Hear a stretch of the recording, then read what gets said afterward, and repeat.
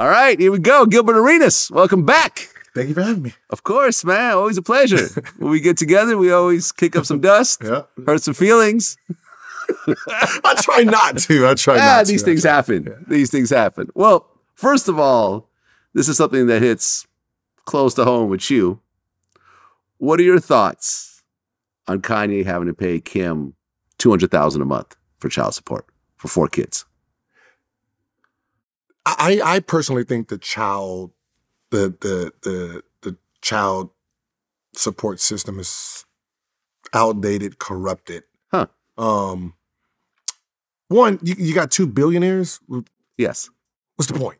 Okay. Well, I mean, I understand that, it goes off percentage, this amass. Okay, yes. I get all the logistics. Right. And prenups never apply to child support. No. It's only spousal support. Spousal. So it don't matter if you got the bulletproof prenup, they're still going to look at your salary when it comes to kids and say, toss it out the window, it's just about the kids. Yeah, so, when it comes to the child support and those two, it's like, what does she need the $200,000 for? It's, he's going to be there as a father. She's a billionaire. He's a billionaire. What is the point at this point? Well, is he really going to be there as a father? It seems like he's but not it's still really. I can say if he's she was sort of dancing on a restraining order right now. If you ask me, he's kind of. But it just what is the purpose of it? Like, you know what I mean? It's like they make too much money each other. She makes too much money to say, all right, I need child support. What is her $200,000 going to do? It's probably going to go into trust. Yeah, for the kids. And then that's my second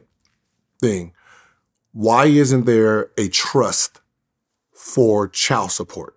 It's for the children, right? Right. So they should do it like the Kruger accounts for star kids, right? Half of the money goes to the mother to take care of the kids, right? While they're, watching the kid, whatever the fuck they do, right? Whatever the fuck they think they do. And then the other 50% should go on an account that no one can touch. When that child turns 18, that child can unlock, that money. Now, when that child is done, the child support that the father has paid all these years actually benefits them in real time. Right. These children are turning 18. There's no fucking money. Well, there's no money. Think about all these NBA baby mamas. They've touched millions in child support. The child turns 18, there's no money for them. They done spent it on bags and Birkin bags and trips, butt injections and shit like that. Right, but Kim is not your typical NBA baby mother. No, of course not. She is a billionaire. I think she's worth like $1.2 billion on her own. So clearly, I don't think she's using this money to go buy bags and get more plastic surgery. No. That's she has but that's more why than enough money. But that's why she doesn't need it. And she got Kanye's house that he bought across the street from her. That's why she don't need it. That's why this one is one of the rare ones where, what's the point? You know what I mean?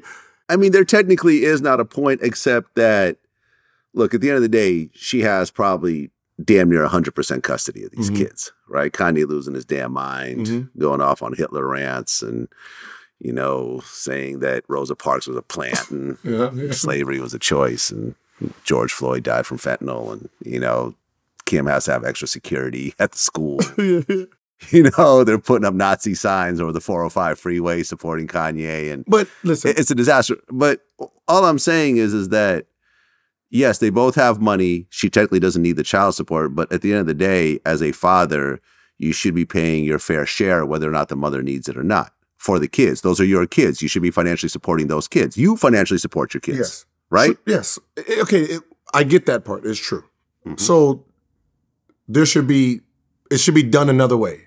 You shouldn't say, all right, you have to pay $200,000 to her, right? Like, how does that benefit the kids?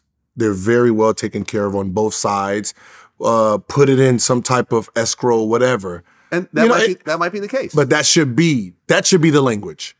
Don't tell us she's getting $200,000 because she's laughing at it too, like, the fuck do I need it for? Right? It's like, that's like Beyonce. Let's say Jay-Z paying Beyonce child support one day. She's laughing at that fucking money. Right, because it's 4 kids, so it's only $50,000 a kid. Yeah. Now, to the average working man, that sounds like a lot, but that's equivalent to like $500 a kid, I think, for an average working person, right? Yeah. Kanye's salary, hundreds of millions, versus someone making 50, 60,000. That's like paying $500 a kid, 4 kids, $2,000 a month. I don't think anyone would really cry over that amount. I got 4 kids with this woman. She has primary custody. I'm not really around. I got to pay $500 a kid. Okay, I can live with that. I think that's what Kanye is paying as well. But because it's $2.4 million and it sounds, oh, he's paying all these millions of dollars, people are kind of losing it over it. I personally think he got off easy. I think it could have been worse.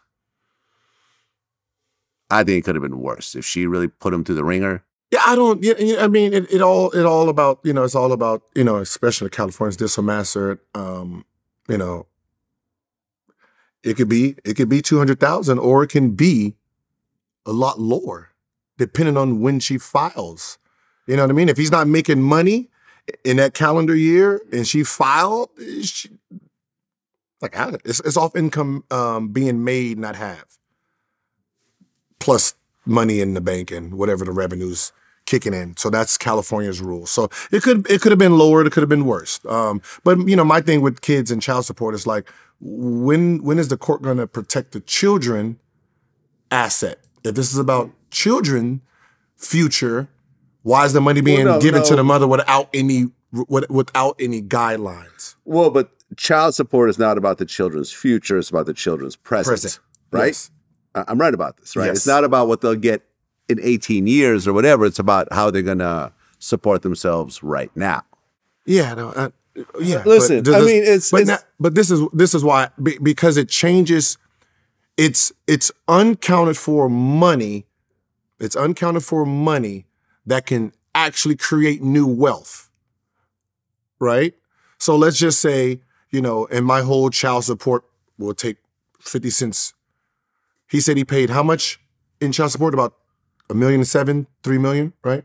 Hold on a second. I know you're talking about with his son, right? The whole thing with his son. $6,700 a month. No. How much did he pay in child support the whole time? The whole time? It was like he's like, I gave my baby mama like $1.7 million. Yeah, right? something like that, yeah. All right, if half went to her, because it's untaxed money, half went to her to take care of the child, and then the other half was for him.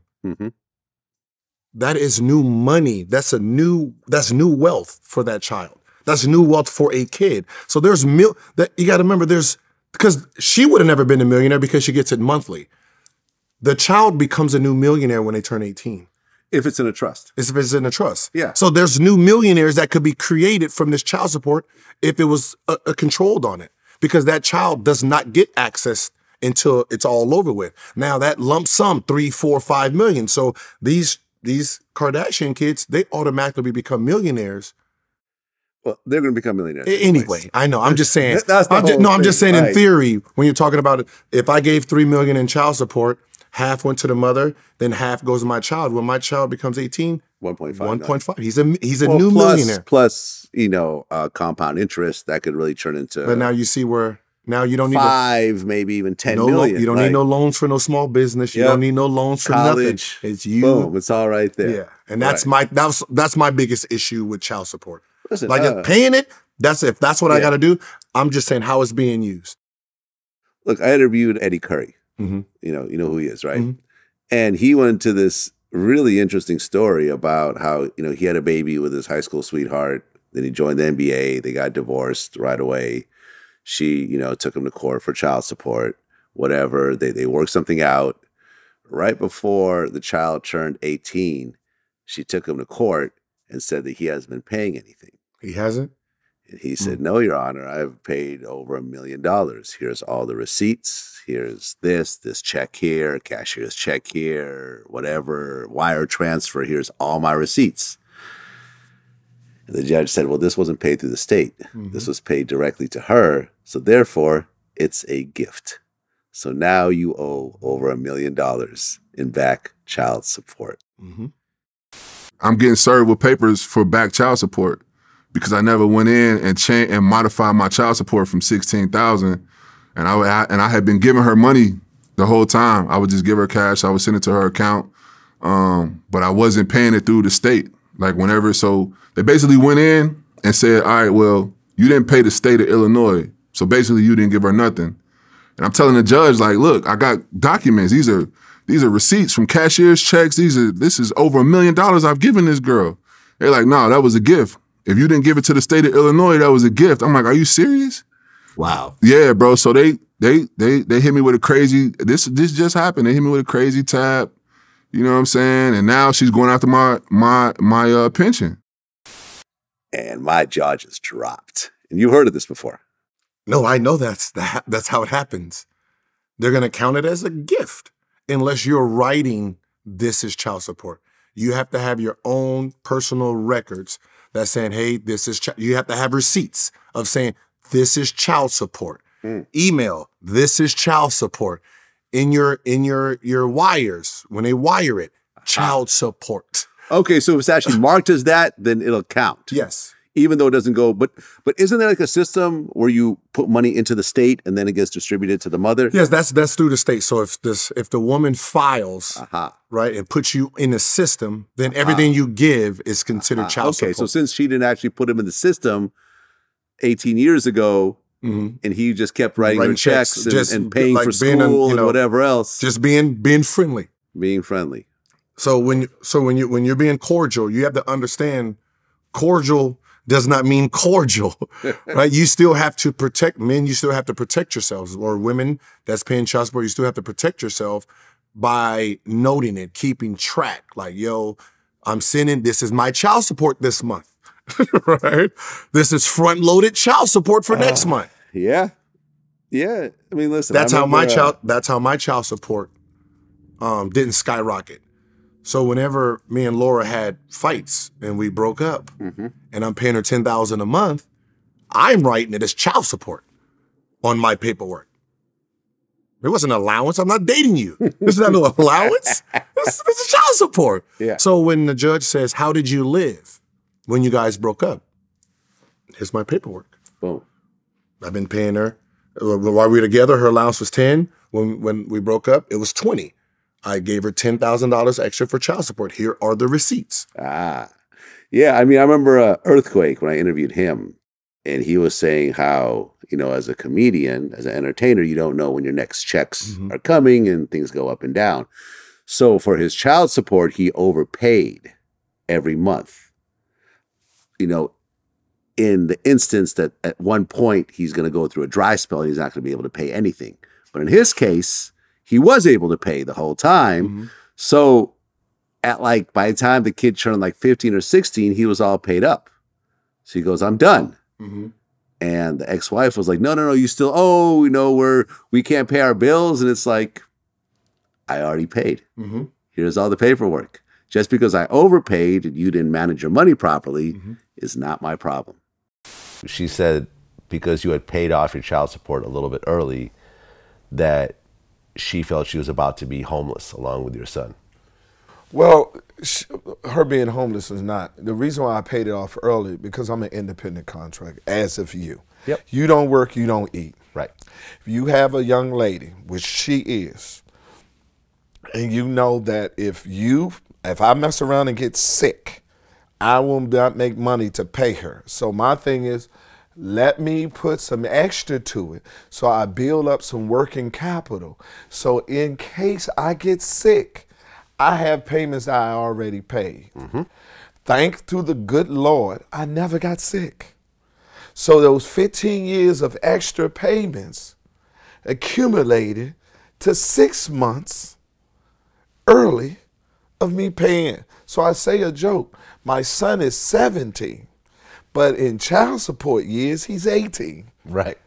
So if women want a man to pay the arrears for the money she didn't get, then if you've been paid overages, you can't keep that too. You can't have it both ways.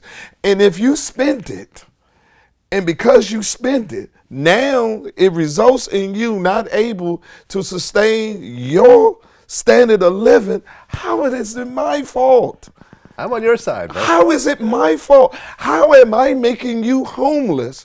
Because I fulfilled my legal obligation to you, who you sent me to court. You took me to child support. They set the parameters in the prison. Personally, I would have gave you more had you came and talked to me. But you brought a third arbiter in here and said, I don't trust him. Y'all tell us that you brought this man in here. And he said, this is how much I have to pay. I honored it and took it on everything. I paid my son everything, his personal, his private school, his Cadillac truck his tuitions that he's going now for college. He lives in the room with him in Calabasas where I got the house for him. Everything financially has to deal with my kid on. Now the money that I give to you that's supposed to be for him now is causing you financial hardship. Did that work? It did work. In court? In court. Oh. Yep. You had a very angry, ex-wife in the process, but because I used to front load too. But when you're on the child support system, you can't front load. Oh. They only take like 1.5 payments up front. Oh. So like if I want to pay for the year, can't do it. Can't do it. Huh. Because they just assume that. But if you're in a court system, yeah. If you're from just the court itself, you can pay whatever you want up front. It's so you put in the whole amount. You can put Day in the whole one, amount. and just be done with it. Yeah, be done. I don't got to talk to you no more. You manage it. but through the child support system itself, it's 1.5 payments. They will not hold the other one. They'll send it back. Wow. Okay. Because remember the whole Tristan Thompson thing when he got the side chick pregnant, and he was offering her money, and he was like, "Hey, I'm about to be done with the NBA. I'm not going to have a salary." So forth. This is going to be a better deal for you. Yeah, trying to establish a set number. Yeah, right. That didn't work. Yeah, but at the end of the day, it's all math. What makes sense, right? This is for men and women. Whatever makes sense for the long run, because again, remember, when he's done, it's off of income being made. So if he's making zero, what happens is the interest that's building. So if his interest is making $40,000 a month, your child support is anywhere from 7 to 15% off that $40,000. So you can go from making $60,000, $50,000 to $2,200, $3,500, when his deal was basically $12,000 for 18 years. You know what I mean? So you got to see which one makes, more sense in the long run versus what happens right now. Because you got to remember, making $40,000, $50,000 to a $3,500, $5,000 drop fucks your life up. Oh yeah. It fucks your life up. Yeah. I mean, Erica Mena, I guess it was caught on video when she found out her child support payment from Safari for 2 kids was $4,000 a month. And she just fucking lost it. But then again, Safari's not a wealthy guy. I mean, he does reality TV and a couple of club walkthroughs, and that's about it. See, but with someone like them, you have to figure out when to hit him at the right time. Because you got to remember, you hit him in that calendar year. You're talking about COVID happened this, and he's not doing nothing. That income is what he's made that year. Then you put him on child support. The course is this and this, and then the next month he done made $4-5 million. Now you're like, well, then you can go back and renegotiate, right? Yeah, it's not. It's like you can't just go back. There's a period. Yeah. Just like he can go back every time. There's a. Okay, so you personally, with all the child support that you've paid on 2 kids. 4 kids. 4 on record, yeah. I mean, 4. I'm paying 4 for child support. I'm paying child support for all 5, but with Laura it's 4. Oh, okay. You have 5 kids total. Yeah. But 1 I'm not on the system. Okay, got it. Have you paid exactly what you owe, or do you technically overpay and I'll also get school and I'll get extra clothes? Okay, so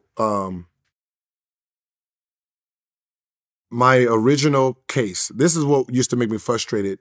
To all them women out there on her side, the judgment was $20,000 for 4 kids. For 4 kids, $5,000 a kid. Yeah, okay. That's fair. I was happy with that. Yeah, because she was trying to go for 244. So 20,000 times 12, that's $240, $250,000 a year. Mm-hmm. Okay. So she wanted mediating. And so mediate, okay. I told her, I told the judge, the retired judge, why am I here? I love with 20,000. I'm fine. What the fuck am I here for? Yeah. I don't want to negotiate. So whatever they say, no. I'm saying no to all of it. Right? the first fucking hour, just no. Okay, so what did they try to pitch to you?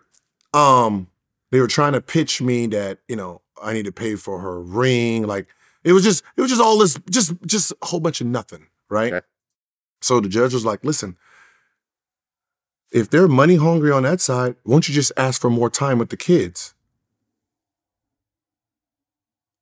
You throw a little bit more money, you get more time. So I said, okay, 50-50 summers. And then I want this, and I'll put in $15,000 extra. A month? Yeah. So you go up to 35. So I bumped it up to 35. Okay. And then I paid for school. On top of that? On top of that, which made it 44. So I was originally at 20. At 20. And you went up to 44. And I went up to 44. Okay. That's a lot. Right? And then, probably like a month later, she fouled again. she kept fouling and fouling. So 44 wasn't enough? No, because she figured, if it's at 44 from him, then I can tell the judge, like, I need more and the judge was like, I have to go by what's on paper. So if you're going to keep coming here, I'm going to have to drop it down to the real number. Like it's better to attract bees with honey than vinegar, right? So that was the whole thing. So I'm like, I'm loving this judge, right? And then eventually we win, and the judge went from 44 to 7,100.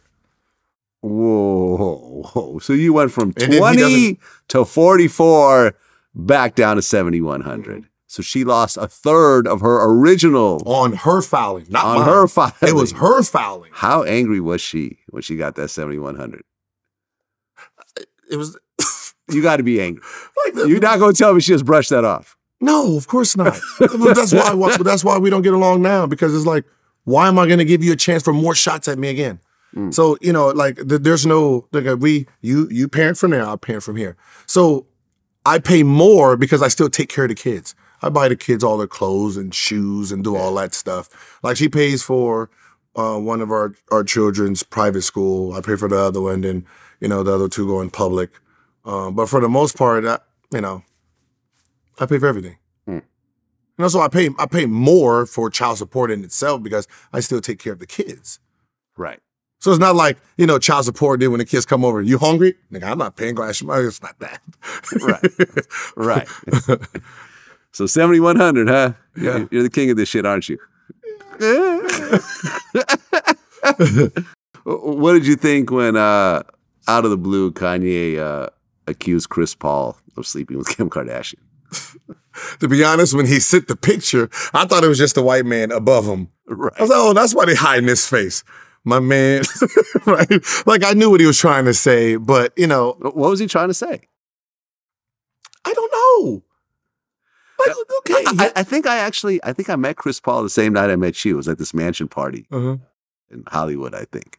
You know what I'm saying? But Chris Paul is happily married and no Chris Paul minding his own business, and suddenly no Chris Paul slander around here. That's when I said Kanye's went too far. Kanye's went too far. Gone too far. The rest of the stuff I pretend I didn't hear or see. Chris Paul, too far. That's your man? Chris Paul, yeah, that's my guy. Oh, that's why I met you guys together. Yeah, that's my guy. Yeah. Right. Like you don't really hear no type of fuck shit when it comes to Chris Paul. Quiet dude. Quiet, does his job, makes his millions.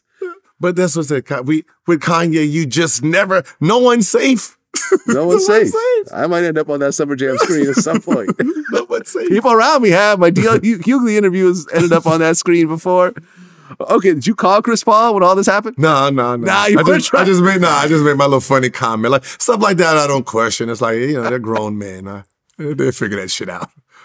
I mean, when you saw the whole Kanye meltdown that's happened over the last month or so, starting with the White Lives Matter and then going to the George Floyd died from fentanyl. The cop's knee wasn't really on his neck. Technically, he did not say that the lawsuit is not going to happen because he did not actually say he died of fentanyl. Mm-hmm.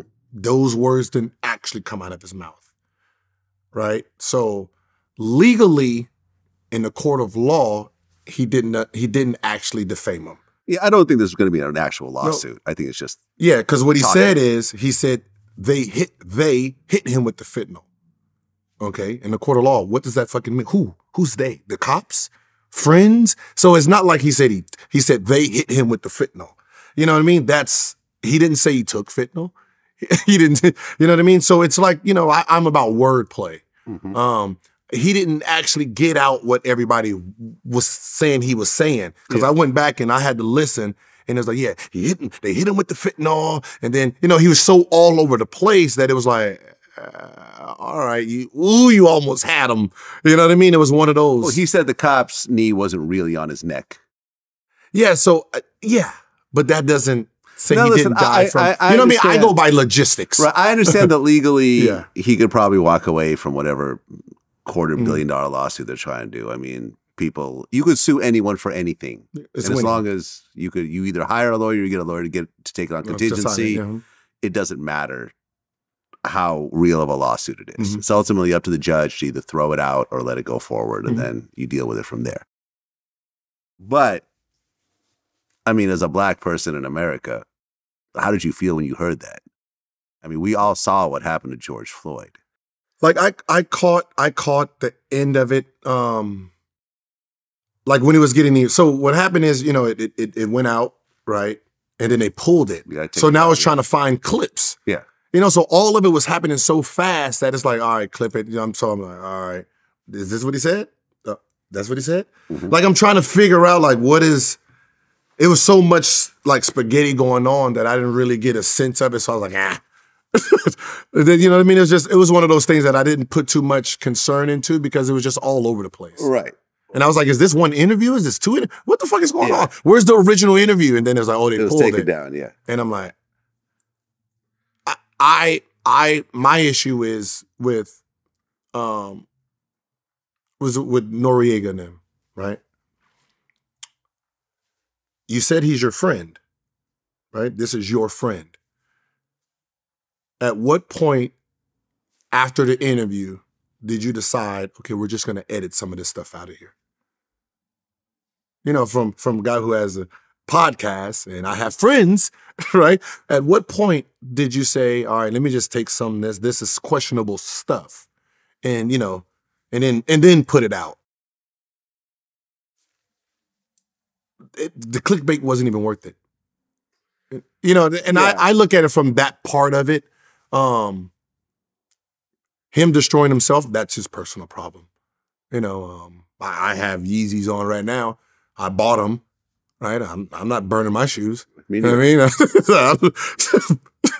You know what I mean? So it's not like I know how to separate the music from the person. I'm one of those. You know what I mean? You say something I don't like what you said on that part. Yeah. I like this part of you. I don't like that part of you. I can separate people from saying, because if you're one of them people that says, I root for him, but he said this one thing I don't like, throw the whole man away, then you shouldn't like anyone then. Yeah, I mean, the I love Hitler stuff. Didn't even pay attention. No. Like I stopped, like that's what I'm saying. I don't Nazi stuff. Like I don't want to hear where's the music? Give me the music, give me the shoes, you can keep the rest of that shit by yourself. I don't want none of that shit. Well, here's actually a situation you could relate to. Just like you, Kanye got dropped by Adidas. Oh, I'm with Adidas. Oh, you're back with Adidas I'm back now? with Adidas. Yeah. Okay, well, you did get dropped by Adidas. Uh-huh. So just like you back in the day, he got dropped by Adidas. I was kind of surprised because all the other companies that dropped him, Gap, Balenciaga, whoever else, they were making a small smidgen of money based on their association with Kanye. But Adidas, there's all types of estimates, but I think it's clear from everyone that Yeezy definitely brought a lot of revenue. Mm-hmm. And focus on Adidas, as well as a cool factor that ultimately wasn't there in the U.S. Yeah. Now, outside of the U.S., where soccer runs the world, Adidas is fully established and is running shit, right? But in the U.S., people weren't rocking with Adidas like they were with like Nike. Yeah. But he changed that to a certain degree. So when Adidas dropped him, I mean, were you surprised at all or not really?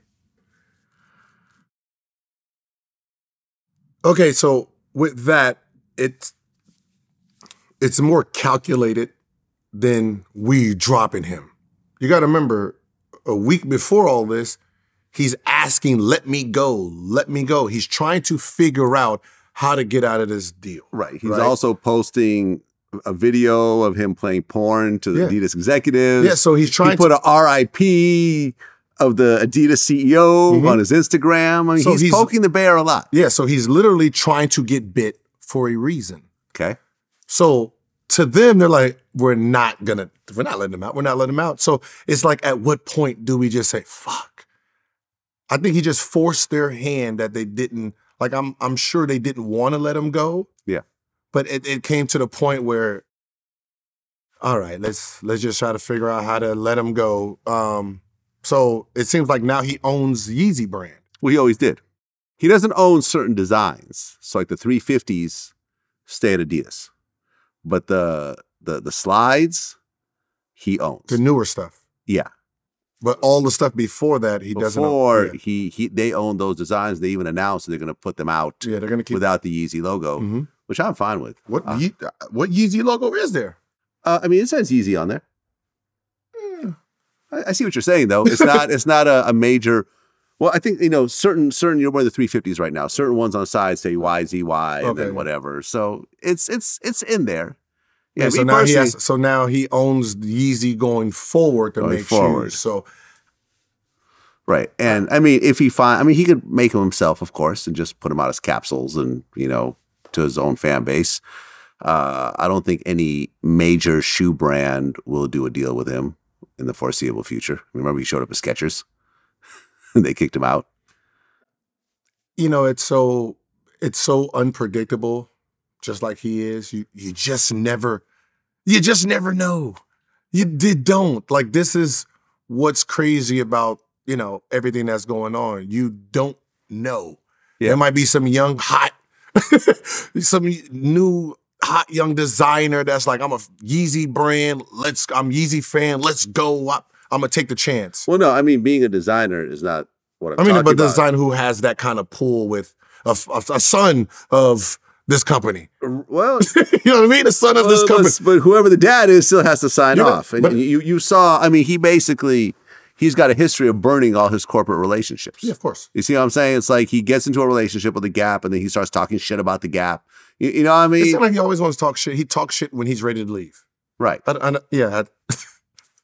Yeah, he takes business deals to public opinion and forces people's hand with that. So with the track record of what he's done and really the anti-Semitism doubling and redoubling and everything else like that, I can't imagine any of a public corporation saying, yes, we're announcing our new deal with gay.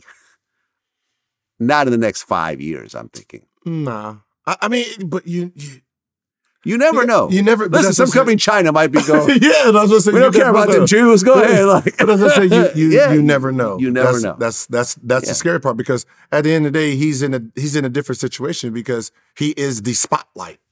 Yeah, he is the we call it the algorithm. Right, he's the algorithm.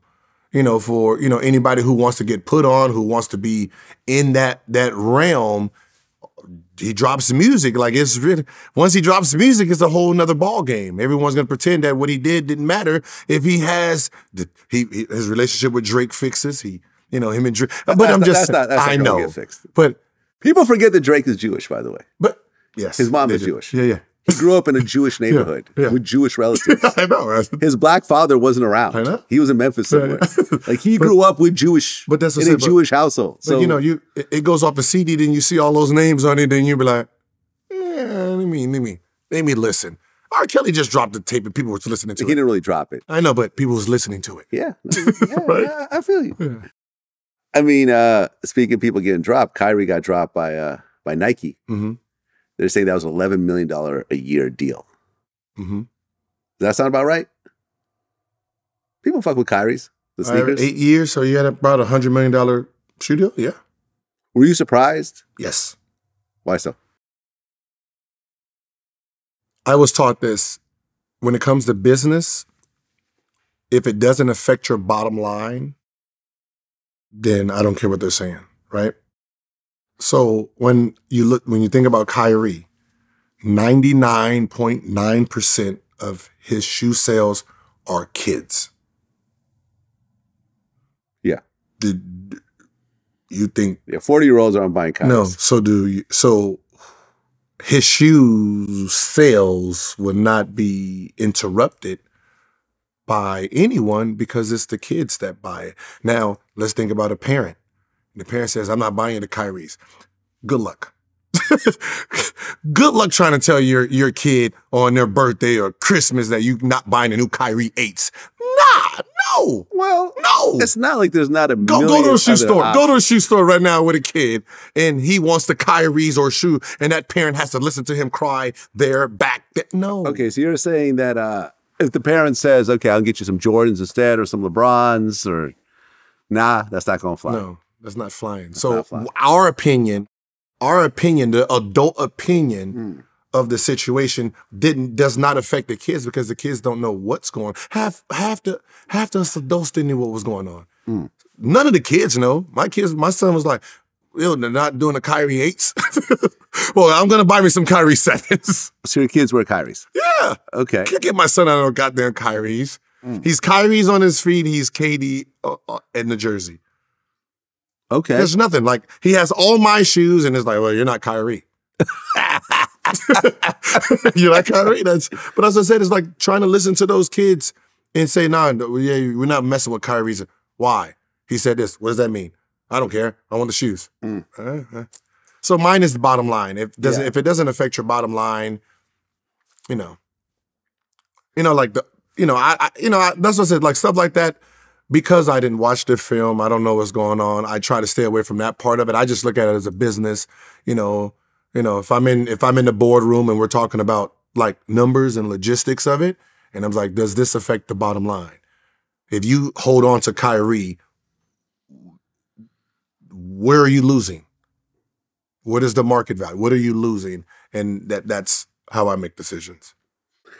Well, when you talk about big corporations like this, it's an optics thing. Yeah. It's an optics. Like, because think about it. Like, does it really matter that this shoe is associated with a player in terms of the quality or performance of the shoe? No. It's all the optics of it. It's like, hey, I look up to this player, so if I wear a shoe, that I'm going to feel like I'm somehow better. You know what I mean? Like I'm going, putting on the shoes will make me play like Kyrie and so forth. So, this is why, when you study marketing, Coca-Cola doesn't advertise at funerals. You know what I'm saying? Like they advertise in the Olympics because they're trying to associate with good feelings and positive and championships and so forth. They're not trying to associate with sadness and, hate and that type of thing. Recently, Skip Bayless and Shannon Sharpe got into it. Woo! You watch it? Woo! Seen that yesterday. Do you think that Skip went below the belt with Shannon? Now, Shannon's a Hall of Famer. And basically, from what I understand, watching it a couple of times, Shannon was saying that Tom Brady's not playing as well as he usually does this year. And then Skip pushed back and he started to say, well, he's a better player than you ever were. Okay. Which is true. I mean, different positions, obviously, but still, I mean, you could say that overall in the game of football, Tom Brady is above Shannon Sharpe. And Shannon got offended. And the two of them, started to, it looked like it was always going to be a fight. Yeah. Took off his glasses and everything. Skip, put your glasses back on. Put your glasses back on. I was like, oh, damn. Skip is actually raising it up a level, telling this man to put his glasses back on. Okay. What did you think? I think on both sides is what everyone struggles with. When someone has opinion about something, someone uses their credentials to take away their opinion. Yeah. Right? So if I say, oh, Greek the Freak, I made a Greek the Freak analogy, right? They're saying about his jumper, his mid-range, and how he needs to, if he's this good with this if he's this good with liking so much, imagine what happens if he really focused and studied the game to understand that eventually you can't use, and everybody's like, well, you're not a champion. You're not a, like, what the fuck does that have to do with the knowledge that I'm trying to give you? You don't have a ring. He won a ring. That's not the fucking point. This is the point I'm making. You want to throw in because he won a championship, he's an MVP. Right. And I'm not, that it's all worthless what I'm saying. And that's been the biggest media fight going. That fight right there is the prime example of every argument going forward with anybody. Like if I say something, right, you got to look at my accolades to see if it makes sense. Right. Well, that means that I can't talk about rappers. I can't talk about producers. Yeah. I can't talk about presidents. Yeah. I can't talk about actors. That's exactly. I can't talk about no one because I can't do none of that shit. That's exactly. The only thing I can talk about is other interviewers. And I need to shut up when it comes to anything else. But basically, which is silly. Think about it. When you're in the middle of an argument trying to make a point, the one thing they throw in is the accolade of you versus the person you're talking about. Like, because I'm a 3-time All-Star, 3-time All-NBA, anybody that's 4 and above, I can't talk about, basically. Basically is what, like when you can't talk about Kobe. Think about when ESPN, you're watching ESPN and you're making a point and be like, do you have a ring? No. What the fuck does that got to do with my point? But doesn't Shaq always do that to Barkley? Yes, but what the fuck does that got to do with the actual point he's making? Your ring does not define your greatness. Right. It doesn't. That's why whenever I make arguments, take your ring out. Now make a point. You can't use ring as your defining statement of I'm this. That's not how it works. You were on a great team. Y'all had success, and that happened for you. But we're talking about individual accolades right now. The ring does not really. So anybody who has a ring and I say something about, well, he got a ring. What, he averaged 4 points. Who gives a fuck? Stop that. You know what I mean? Like, but you know, their argument themselves is it's the typical battle right now where one is making a point and the other's like, well, he was better than you, so why are you talking about him? Because this is our show. This is our job. This is what we do. Yeah. This is what we do here. We talk about people. This is how we make our money. You know, and I pay my rent. So. You know, so I mean, it was great. It was great for TV. It was great for TV. I mean, Jalen Rose, he chimed in. He said, "Wow, what a bully tactic!" And clowns call him drip. Definition of a culture vulture. I guess drip. Oh, this was. I guess that's a nickname. Oh, okay. For Skip Bayless, drip Bayless. I don't know. Anywho, yeah, so he called him a culture vulture. Which to me, I've been called a culture vulture every day for the past 15 years, about 1 million times a day. My thing is, you might as well just call me a honky at this point. To me, it's the same thing. Like, you know what I mean? Like, it just is what it is. When someone gets mad at a white person who's in hip hop or basketball or whatever, they're a culture vulture. So it is what it is. But you know, I personally, I mean, now when you say that, yeah, I think that's actually a good point. I think Skip actually went below the belt to try to prove his point, which was unnecessary. But he didn't have a point to prove. It wasn't like, you got to remember, when you do that, you're not proving a point. You're just trying to discredit his point. Yeah. So it's not like you're not trying to prove a point. You're just trying to discredit his point by saying, well, he's better than you. Yeah. He has more rings than you. You know, his wife looks better than your wife. Like, right? He has more money than yours. You're jealous of him. You're hating on him. Yeah, it's like, I'm actually looking at his stats. You know, you start looking at you start looking at your notes like, is he supposed to say this? Well, Nia Long has officially broken up with her ex-NBA coach, boyfriend / baby father. And she actually criticized the Celtics, saying that no one ever reached out to her to make sure that she was okay. You know, this is not an organization that's supposed to be protecting women. and so forth. And obviously, her being caught in the middle of this thing, she didn't do anything wrong. And suddenly she's getting thrown in the middle of this thing. I can understand how traumatic it was for her. As well as she talked about how the worst part was her son, that she was taking her son to school and suddenly this became public and he had to deal with it and so forth. When you were going, through your whole breakup, with your girl and your kids are having to see all this stuff. How old were your kids when all this stuff was happening? What was it? 7, 9. Okay, pretty 10, young. yeah, They're not watching the news. They're not on social media. So they were kind of shielded from it. In a sense. Yeah. I think Nia Long's son was like 12. He's more of an age of. Man, whose last name do they have? I'm assuming his. See, I didn't really know much about because this is his first year, so I didn't know that they were married. You got to remember, she's the bigger name. Well, they're not married. But I mean, yeah. What? They weren't married. For 15 years? Something like that, yeah. Okay. Yeah. Okay. Yeah. But she was the bigger name. Definitely. Although, given a couple of years, he would have been, maybe. I mean, even though he was an NBA player, she was the bigger name. Yes. So it makes sense that it's the Nia Long's husband or boy so they're going to run with that news versus just like I haven't even heard anything about it since. I mean, do you think that the Udoka is going to be able to actually coach again in the NBA? Or do you think that just as messy as this is, the teams just don't want to fuck with him? I don't think no one's going to fuck with him anymore because of what is possibly still out there. What do we know? That he slept with 2 married women in the organization? Damn.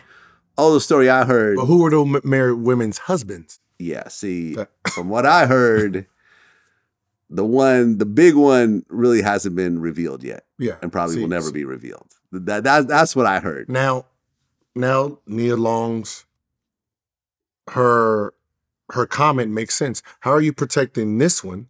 And she's a cheater. She's cheating on her husband too. Yeah. Why am I being blasted? And you're talking about protecting women. Why are you not protecting me and my family, which is me and my son? But she is the adulterer is protected. You're not saying or revealing her name. So instead of this being squished and says, him and this name and this person, it becomes this Nia Long thing, and I have nothing to do with this. Like, I understand that. Yeah. I remember there was the rumor that Udoka is going to be going to New Jersey. But that didn't. That was probably just for the test the water to see what the public says. Yeah. Let's just see. Let's just see what the name, and what's so funny is I'm pretty sure it'd have been accepted. Okay, so you personally, you played on how many teams total? 4. 4 teams. Did you ever mess around with any of the staff, cheerleaders? Cheerleaders, yeah. Cheerleaders. Is that considered okay? Or did it have to be done on the low because there's repercussions? Because I know that, okay, listen, because I've talked to other NBA players. Certain teams, they don't give a shit. Other teams, it's a no-no. It all depends on that organization. Oh, it's a no-no for who? The cheerleaders? Well, what are they going to do to us? I'm making $20 million. What are you going to do? No player has been fined because he's talking to a cheerleader. Okay, so that's just considered whatever. Yes, that is not okay because you got they're hired. They're contractors. They're contractors. They're not even employees. No, they're not employees. So okay, it's one of those things. They do that on purpose. I wonder if that's an on purpose thing. Like, they got to be contractors because the players gonna fuck them, and we can't. We don't want you sleeping with a player because it's not a real thing. You think? Hold on. Let's just be honest here. You're paying her $200 a game. Come on. If I want to take her out to dinner, you really think she's going to say, oh, no, I want to save my $200? No. Fucking hell yeah. Let's go, Agent Zero. How often okay, let me ask you a question. How many cheerleaders do you know that have gotten pregnant by NBA players of the same team?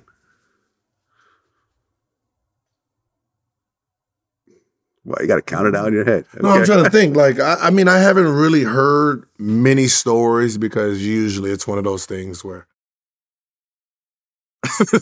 we're not going to talk about it. Yeah, they're just going to go out of the way. I mean, it's a cheerleader. I mean, that's what, like. Oh, we're going to get killed in the comments. Okay.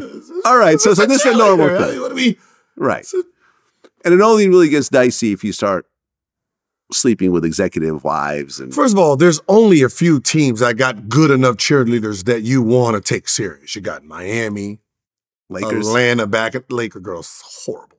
Oh, these days are horrible? I haven't seen the new ones, but Lakers girl there's some teams that like they go after looks and there's some teams that go after dancing. All right? Like, okay. Like, like Laker girls, they can dance. All right? Let's just say that. Well, they used to be the baddest in the league. Like, at dancing. Like no one's calling the time. Paul Abdul came out of the Lakers. Listen, no one has. Oh, back when Magic. Yeah, that's what I'm saying. Back that then, era. Yeah. No one's calling a timeout, right? No one's calling a timeout in Utah to look at the dancers. Okay. Miami, you're calling timeouts just to look at the performance. Like, oh, hold on, y'all. Timeout. Let's look. Like that's a thing, so Atlanta had good ones, you had, Miami, there's, Dallas, there was a point where none of those girls can dance, It didn't matter. No, it didn't. It was like, they look good. They can't dance for shit. Okay, fair enough. Oh, okay. So basically this is not a big deal in the NBA. No. Okay. Well, let me ask you this. The whole Draymond Green punching Jordan Poole thing. Mm-hmm. How often have you seen fist fights in practice with teammates? Once a week. Once a week. Once a week. Have you ever punched anybody in practice? No. Have you ever been punched in practice? No.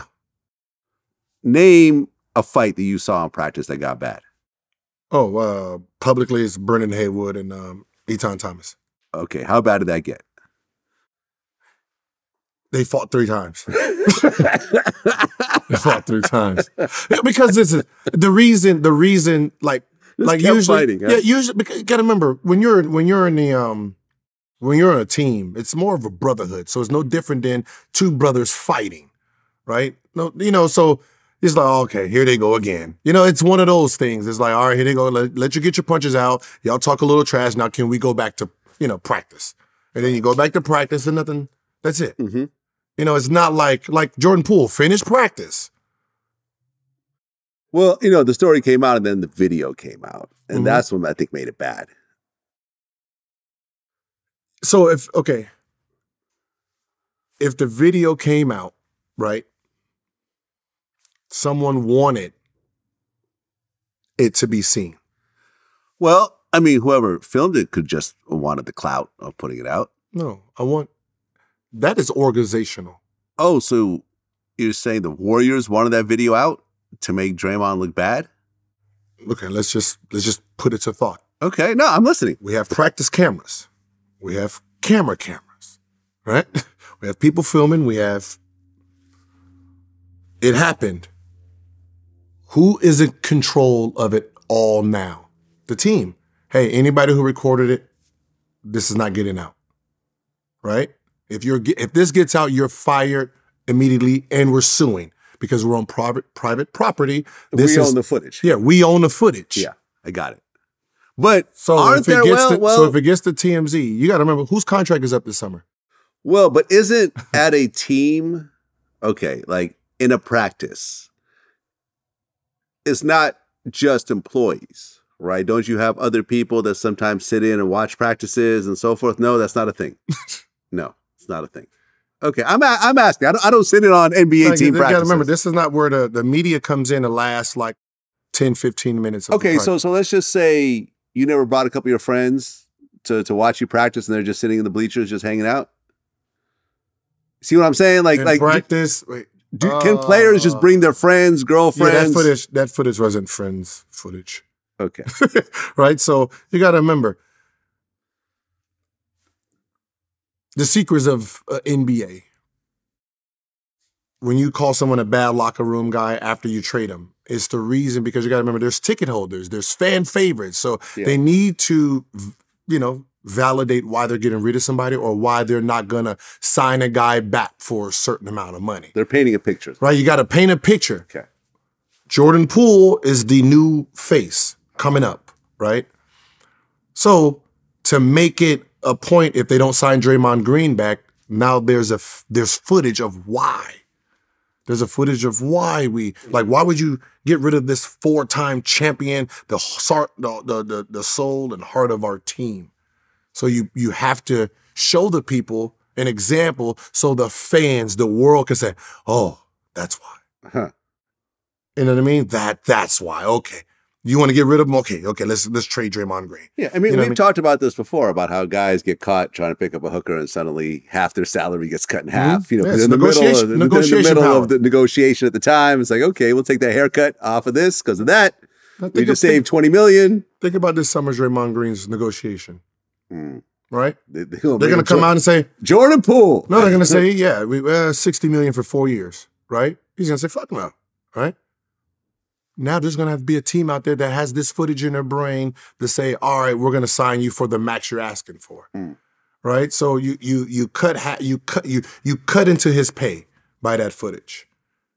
Now he's going to probably have to sign a 1-year deal, to get his name back. It's just one of those things that happen. You try to paint a bad picture of a guy so you can have negotiation power. So now if you can get Draymond Green back to the same team for half the money? Half the price. Yeah, half the price. Yeah, thank you. Let me see. What is his salary? Let's just look. Probably making about 25. 16.4 million. Yeah, so if you a year. This was back in 2017. Yeah, so he has to be in the 20s. Yeah. I mean, I guess his average salary is about 25 million is what they say. Yeah, so 25 million. Now, if you want to keep your team, Jordan Poole and all these young guys, wise men, right? And you want to go for some more years? Because remember, to replace Draymond Green, there's no replacement right now.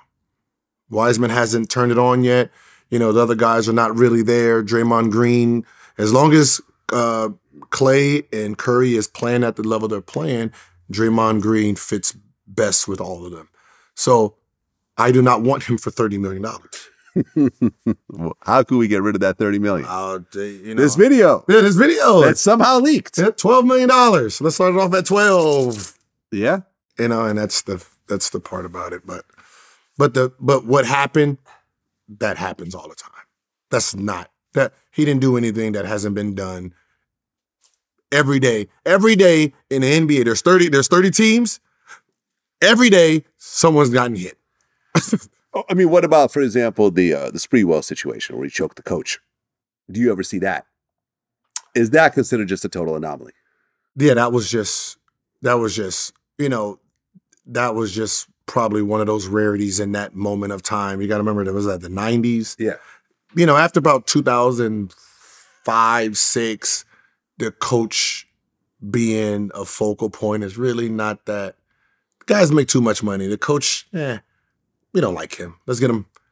There's only a few coaches that have that kind of power where they have power over the team versus the team have power over them. Who do you think is the greatest coach right now in the NBA? Who has that type of power? Who has power over the team? Yeah. You got Pop. Okay. Rick Carlisle.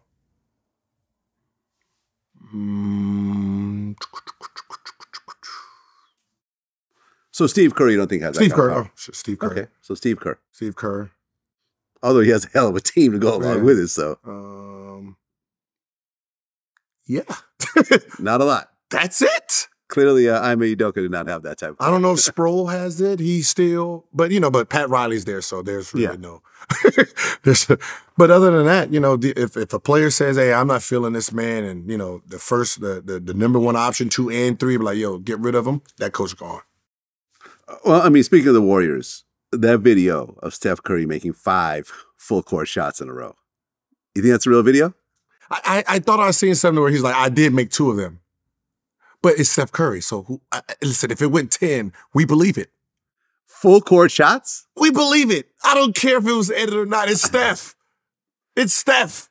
Like, how do you say this is fake? It's him. We've seen everything under the sun this man. Yeah, but he doesn't make full court shots. We've seen 40-foot layups underhand here. We've seen him go. We've watched this man do things that wasn't possible. So when it showed, I'm like, you just sitting there like, fire emojis. Like, shit. Like, he can come out right now. There can be a video, and it was like Steph went 100 for 100. No one's questioning it. No one's going to question, did he go 100 for 100? Do you feel like, for example, Iman Shumpert, when I interviewed him, he felt that Steph Curry, like, ruined the game of basketball or changed the game, you know, if you like him or not. You know, if you like him, it's, you know, you frame it a certain type of way, but he felt that Steph came in and changed the way that modern basketball was played in terms of threes and everything else like that. It was a different version of basketball. How so? It was different. It was how we all learned is how, you know, it's like that traditional way of life. Why not go and get the easy points at the rim? And then, you know, as you start heating up and getting more of a feel, then you shoot your deep shot. You know what I'm saying? Right. And they had completely butchered that mold. Right, with Steph. And said, yeah, when the jump ball goes off, we hot from three.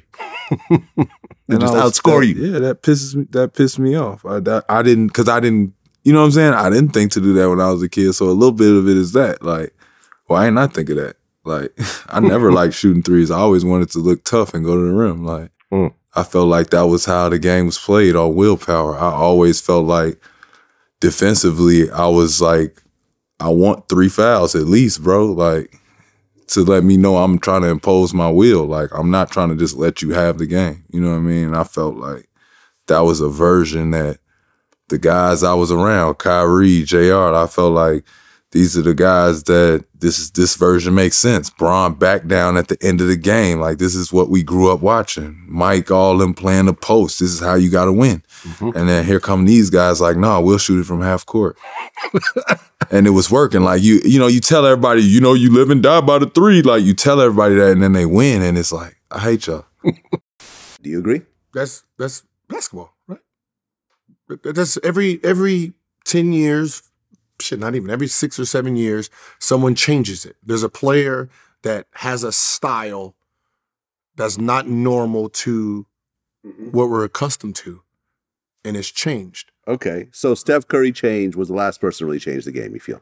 Steph Curry didn't change the game, right? The Warriors changed the game. Along with Steph. The Warriors, because you got to remember, yeah, Steph in Pop's organization does not change the game. So the whole system that allowed Steph to be himself and didn't have to conform to a system. You got to remember, if he's playing for a coach that doesn't have that type of free mind, right? You got to remember, there's coaches that allow players to explore your game. And there's coaches that say, no, this is my style. You fit into this style, right? So having Mark Jackson first, then having Steve Kerr and say, hey, Steph, do you. Go out there and explore.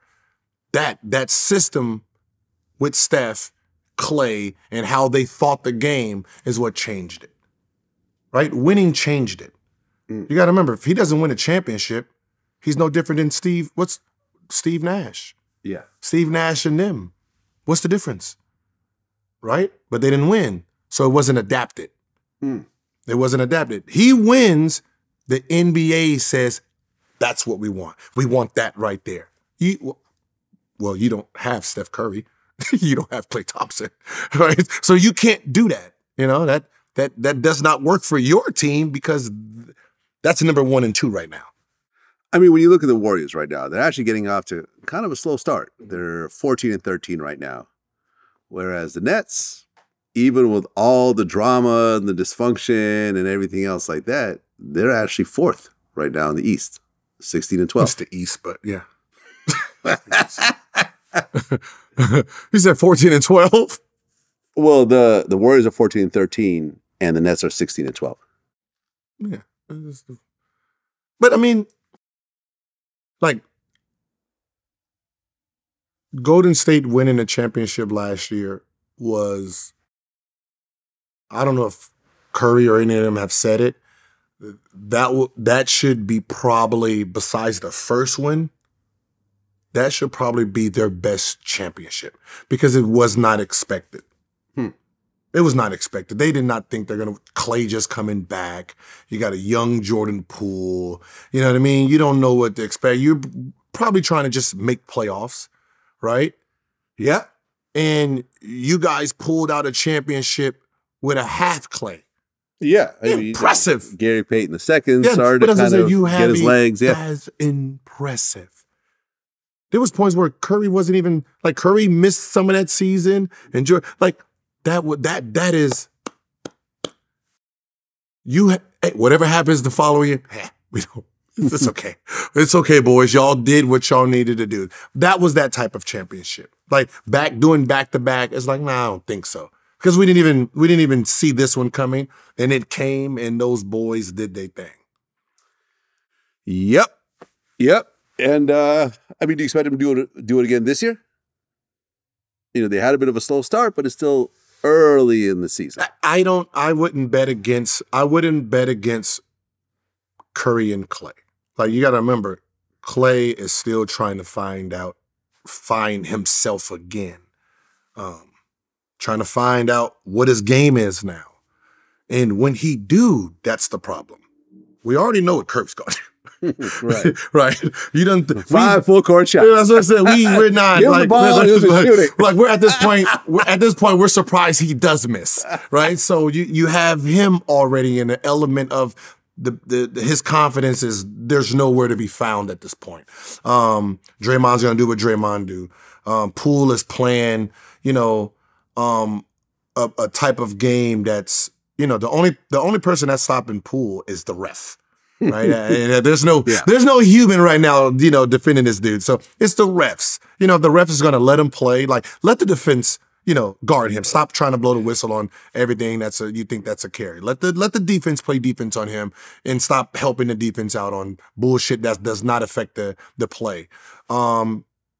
Once Wiseman kicks on and Wiseman can be a dominant force, they are going to be a favorite. So the second half of the season, there might be this point where this team goes 15-20 in a row. They have the personnel. They've done it before. Yeah. Yeah. I mean, are you surprised that Steve Nash got fired from the Nets? Steve Nash? Yeah. No. Not surprised. No. And the reason I say this is he was given a gold mine and the gold was not there. Right. Right. It has nothing to do with him. The gold was not there together. It wasn't one of those things where they played, 70 plus games with each other every year and he just failed as a coach. So all that mostly happened was when Kyrie opted out and Katie said, I wanted to be traded. And they said there and said, hey, hold on, guys. All right, okay. Ooh, calm down. What needs to be happening? What are we going to do here? And they were like, well, get rid of him. Yeah. I'm not going to do it publicly. We're here for Steve Nash. And then, then eventually let's, see how the season, how it starts off, and then we'll fire him at the beginning of the season. I mean, do you see the Nets, finally getting to where they're supposed to be? They have the pieces. They have the pieces, exactly. They have the pieces. At the end of the day, it's one of your pieces that you're banking on didn't play for a whole year, right? He has to get his mojo and confidence back in Ben Simmons, especially offensively. Defensively, you don't have to worry about the defense. He's going to take that challenge every single night. So it's one of those things is once we get to the playoffs, anything can happen. Matchups, it's basically with Golden State and with the Nets, it's like getting into the playoffs and then matching up with a team that you're overmatched with. Charles Barkley, he called Kevin Durant insecure. And Kevin fired back, called him a clown. Barkley's point was that Durant like reacts, answers to what he calls every fool and everyone with a burner phone and so forth, and argues with people on Twitter and so forth. Coming from guys who did the same thing when they played. Got it. Yeah. All right. You did the same thing. Yeah, he said, and actually Durant said, I think it's insecurity when you go on TV trying to take shots at my character as a man, but fuck it, I'm an ignorant jock. What do I know? You got to remember, there was no social media, right? Yeah. Oh, Barkley and social media back in the day would have been a circus. But that's what I'm saying. So you're circus. You're talking trash about him for doing something that you did during the platform you had. Right? You had a platform, and that platform, you was a wild man. Yeah. You was a wild man. So that's like Dennis Rodman talking about James Harden clubbing. No, we don't want to hear. We don't want to hear that from you, my guy. We don't. You know what I mean? It's just, it's spotlighted now. So you guys, like the older guys, sometimes forget who they were when they were that age. Yeah. Now I feel you. Deion Sanders, he left his HBCU for Colorado. Prime time. Mm-hmm. Some people got upset over it, because, look, he came in and made a big statement about HBCUs, and a lot of players came to basically, a lot of star players from high school could have gone to big schools, but instead went, to play for Deion. And they won for 2 years. And they won. Mm-hmm. Right. He took them a championship, everything else like that. And now he's moving on. People are calling him a sellout and everything else like that. Who? Everyone who's calling him sellout didn't help, right? Didn't help. I'm pretty sure. Man, listen, I'm personally for no him, one man. helps. Listen, the people who talk the most shit and who are the angriest at the decisions you make have done nothing. Done nothing. Yeah. Right? When the man was asking for help, hey, listen, we don't get paid here. My staff don't get paid. These black men aren't being paid I have to give up half my salary to keep this all-star team. That's what happened? Yes. Oh. To keep my coaching staff. Oh. I have to give up half my salary. No one. So I need help. I need some of these boosters to come back. Right. Now y'all play like y'all don't hear me. All right, fine. Like, I can't listen, I can't feed my coaching staff with a movement. Right. Right? I can't feed them with a movement. Like these guys, like I remember, the coaching staff and the helpers who are believing in this man aren't being paid. At some point, they're going to say, school. Yeah. At some point, they're going to say, hey, come on, hey, Prime, we done won 2 championships. What they saying up there? Yeah, they still trying to come up with the money. Yeah, they ain't trying to, you know what I mean? So he, you can be mad at his decision, but I guarantee you, there's 40 staff members that are sitting there like, thank you. Yeah. Thank you. We have benefits. We can sleep at night. Yeah. We can put our kids in school. There's 40 black men that are proud of what he did. Put him in a position to actually, be something. Like if you're not happy at what he did, then you should have been supporting. You know what I mean? Because you got to remember, there's going to be other Deion Sanders. Yeah. Mo Williams got his first win over where he's at, right? When he goes 12-0 and 15-0 and he wins a championship, what are you gonna do? What are you gonna do? Are you gonna get the money and build? Like I remember, these are college kids. How am I telling? You gotta remember, to convince a #1 prospect to come there with the facility you have is impressive in itself. So if he got #1 players there, the hell you think he's gonna do in Colorado with that fucking facility he got? You think those he fucked the portal, right? All those kids start transferring. Yeah. He has something to offer. He sold them championships in this vibe. Yeah. Now he has the backing. Yeah. So you can only blame yourself. You're using, that's what I said, it's like He didn't use Jackson State used him. Oh, absolutely. Yeah.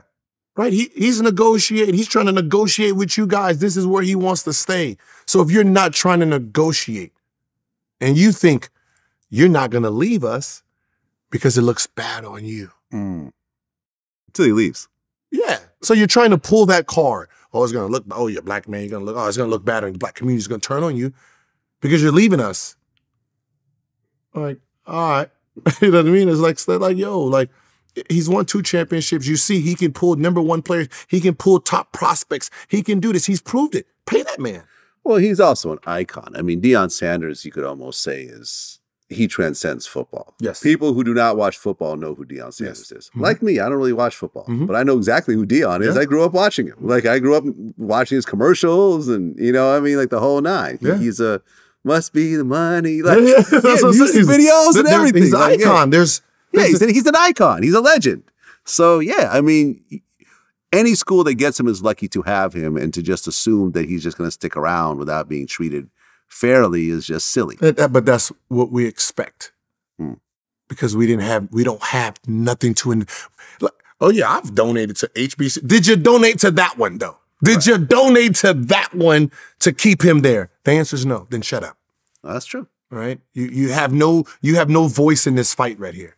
Yeah. Like, if you want to hear people, let's hear his coaching staff. Let's see what they say. If they're like, yeah, we love this move, then that's all that matters. You know what I mean? If you didn't put a dime towards that organization, if you didn't go and celebrate with him like Gilly the Kid, we can see the celebrities. He pulled celebrities there. Show me another school in the country that's pulling the celebrities there. Not in Mississippi. Not in the Deep South like Anywhere. that. Yeah. How many celebrities been at the Alabama game or the Georgia game? No, that's true. He got to remember, he embraced a culture. He showed these kids, listen, hey, you like Gilly the Kid over there? Come on, Gilly. You like Chopper? Chopper, come on, Chopper. Like he's showing these young kids this is what I can do. And they're believing in this man. So, sorry, there's nothing. It's a good job. Larsa Pippen dating Michael Jordan's son. You know, I thought the Kardashians really had a chokehold on this type of thing, but lo and behold, you see more weird kind of, I wouldn't say incestuous, but, you know, along those lines where you got 2 teammates and now the ex-wife of one of them is dating the son of the other. It's a mess. It almost should be like a nephew kind of situation as opposed to a dating situation. Do you find anything weird with that, or do you think that's just regular?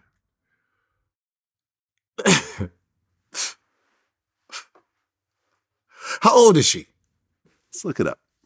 40s? Like, I don't, like, Larsa I know it doesn't matter, but it just. No. Okay, hold on. And then. It matters, but it doesn't matter. She is 48. Exactly. And he is 16, that doesn't matter. 16 years old right now. Yeah. I'm joking. No, he's 31 years old. I'm joking. That makes sense. She is 48 and he is 31. That makes sense. 17-year difference. That makes sense. What 48-year-old man, wealthy, got money, dating a 31-year-old? No. It's happening millions of times across the world right now as we speak. No. I'm just saying, what 48-year-old man would date a 31-year-old female? No, 48-year-old female. I'm sure plenty are married to women their own age. No, what I'm saying is she's a single woman. Who's gonna be attracted to her at this point in her life? Younger men. You think? Yeah. So you don't think a 50-year-old man will be interested in her? Why?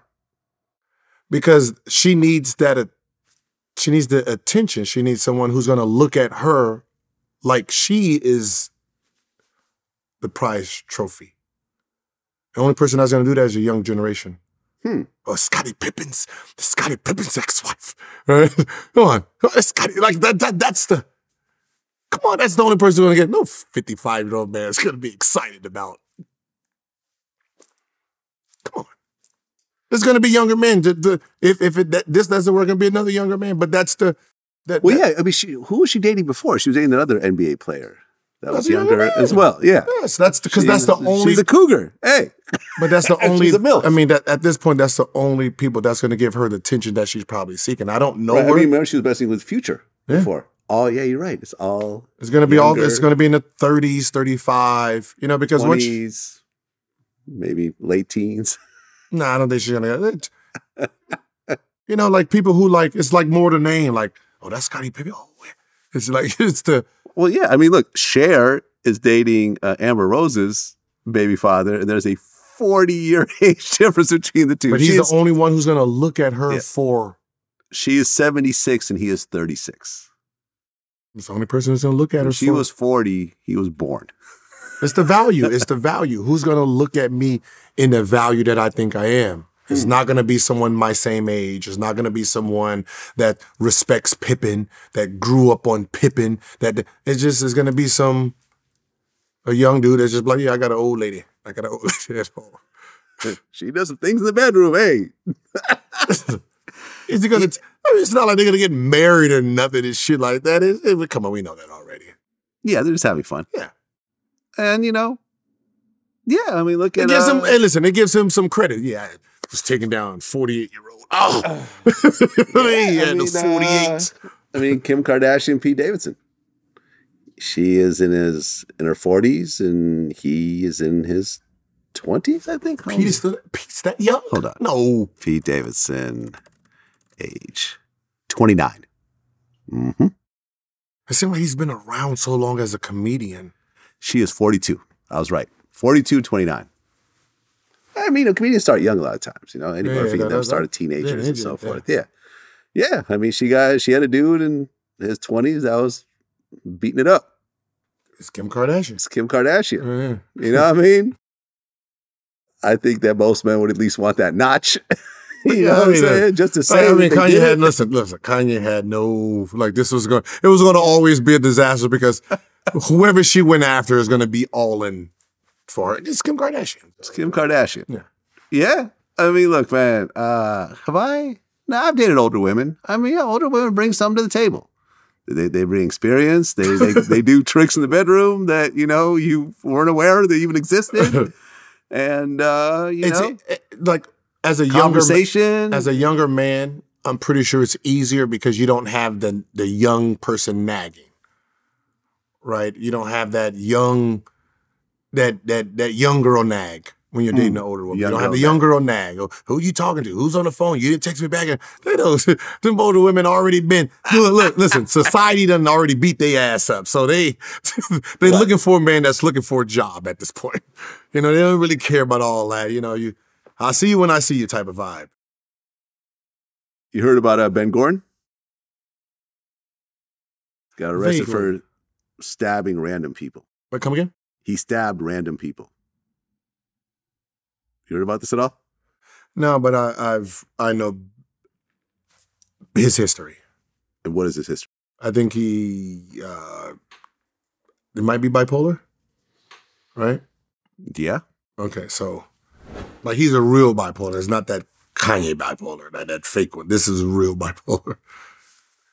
Yeah. So apparently he was arrested. He was just walking around stabbing people with needles. And he got arrested. Do you know him personally? Yeah, we've talked, we've trained. Okay. You guys play on the same team? I just trained at the gym. Okay. And he was always off, is what you're saying? No, so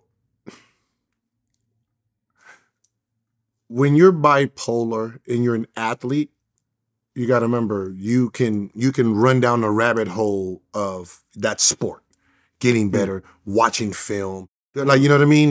There's so many things that keep you occupied and that under control. You got the medical staff has to make sure you're going to get the medicine every day. Like you have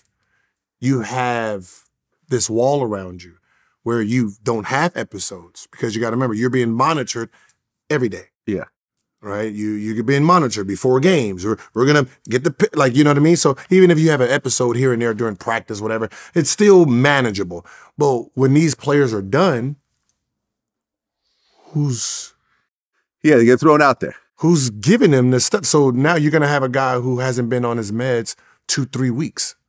You got to remember, them 2-3 weeks, he's never had that in his life. this is a whole new human being. Yeah, he's Ben Gordon, but this is a Ben Gordon that no one knows because he's never been this person. You know, so it's like, you know, like it's more medical than it is like he's a bad guy. He's not a bad guy. Yeah. I mean, I feel like Kanye's going through the same thing. No. You know, even Dame Dash said that. You don't think so? You don't think Kanye's off his meds? He is not bipolar. I mean, I know someone that has known him for over 20 years. Very close. I'm not going to say who it is because it's a private conversation. And he said he is bipolar and he gets off his meds from time to time. And that's when you usually see these episodes. He's like, he takes meds. He's prescription bipolar. Yes. Huh. Yeah. That's what he told me. This is someone I've known myself for like 10 years. I mean, it could. I mean, he has the behavior. This was not someone clout chasing. This is a personal conversation of someone very But you would close. think he's on just the way his energy is. You know, he's on the spectrum of something. Yeah, exactly. But like even like somebody like Delonte West, same. Yeah, I mean, Delonte's very far gone.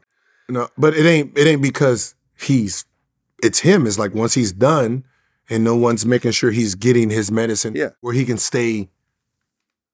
You know, I'm gonna stay focused. Yeah, I mean, look, You know, it's hang on Skid Row in downtown LA.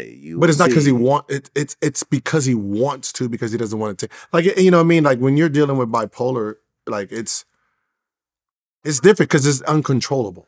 Listen, I had a very close friend, Disco D, who's bipolar. I saw him have his episodes. He would suddenly just flip out and act erratically and upset people around him, and it ultimately ended with him hanging himself in his mother's house.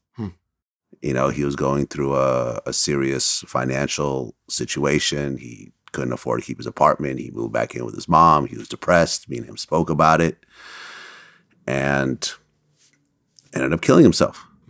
You know, bipolar disorder is serious. I never downplay it. And, you know, walking around Skid Row, you know, in downtown LA, you see these episodes. You see these people like that, and you ignore them because they're homeless people. But if you give them a Kanye megaphone and listen to everything they say, it'll probably sound kind of similar to some of the nonsense that Kanye's saying his mom was sacrificed and Jordan's dad was sacrificed. And, you know, I mean, he's called Jay-Z the feds. And, you know, I mean, it's paranoid. It's erratic behavior. I mean, but imagine, but that's what I said. Imagine that, like, an athlete is worse. Well, you got to remember to be in the NBA, to be in football, you had to be controlled for long periods of time. Yeah. To tap into your greatness, right? So if you've been taking medicine constantly for 15, 20, 25 years, and then all of a sudden you stop. Cold turkey. Yeah. And it's like whatever comes out, it's like, whoa, we don't know what this is because it's never been, it's never been there before. See, with someone like Kanye, it's like week on, week off, week on, week off, week on, week off. Because everyone always tries to find the genius in everything Kanye does. And I like to remind people that he canceled his entire world tour during a rant on stage. Remember that? For $10 million, yes. Well, I mean, that tour was probably going to generate hundreds of millions of dollars. But he got paid it was the Lords of London's lawsuit. Right. That the only way he'd get out of that lawsuit is somehow he went mentally ill.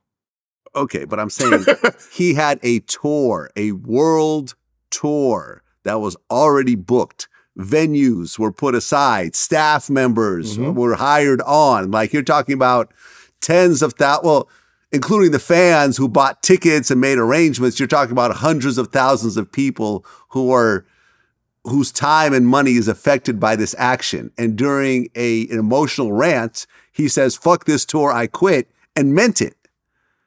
That is not what a sane person does. Yes, it is. So you think he did that on purpose? Yes. To get out of the tour? Yes. For $10 million? Yes. That's not a lot of money for Kanye. Now think about it like this.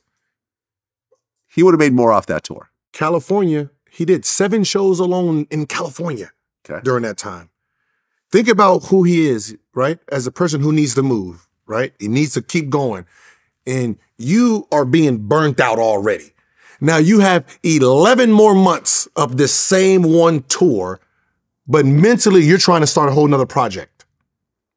And your language says mental breakdown is the only way you get out of it. And that happened to happen. So you have a mental breakdown. So you have a mental breakdown. I and then you're like, I don't even know if that case, look, see if that case is solved there. I mean, settled? Settled. And I know they're like, because that's remember when he dyed his, you got to remember during that whole time he dyed his hair. He became, I'm bipolar, I'm taking my meds, I'm meeting with. Well, back in 2018, they've amicably resolved that lawsuit. Okay. Whatever that means. It's a $10 million lawsuit. It's been resolved. That could mean anything. That could mean that they walked away with nothing, or someone walked away with a ton of money. It was about they were fighting over that. Yeah, so Kanye sued them, citing that his treatment at the psychiatric center meant that he could get out of it. Told you. Yeah, man, listen, I don't know. It was more about creativity, man. That's why when I see stuff with him, it's like, unless you talk to him directly and you know the plan, it's just, you're just getting hit with it and you got to try to figure out what's what. I mean, what do you think about the whole Antonio Brown thing? I think he really has. I mean, there was like a police standoff because he wouldn't get out of his house. Did they ever find him? Did they ever get to him? I'm not sure. Is he still at the standoff? Because what it was the police didn't want to go into the house and risk the safety over a misdemeanor. Essentially, right? Because I guess the story I heard was he threw something at his baby mother and it hit her ponytail or something stupid like that. Like he didn't actually even beat her up. Like it was just hit her pony. It didn't hit her. Yeah, that's what I'm saying. It just sounds stupid. But I mean, listen, I've dealt with Antonio Brown before. We were supposed to have 2 interviews, both of them crashed and burned beyond recognition. We've spoken, we've DM'd each other, and he wanted to kind of fix it. But my thing with him is that he's so erratic and just. But being in sports, the behavior he's showing now, right? We can see what it's doing what it did to his career. Then how was he great?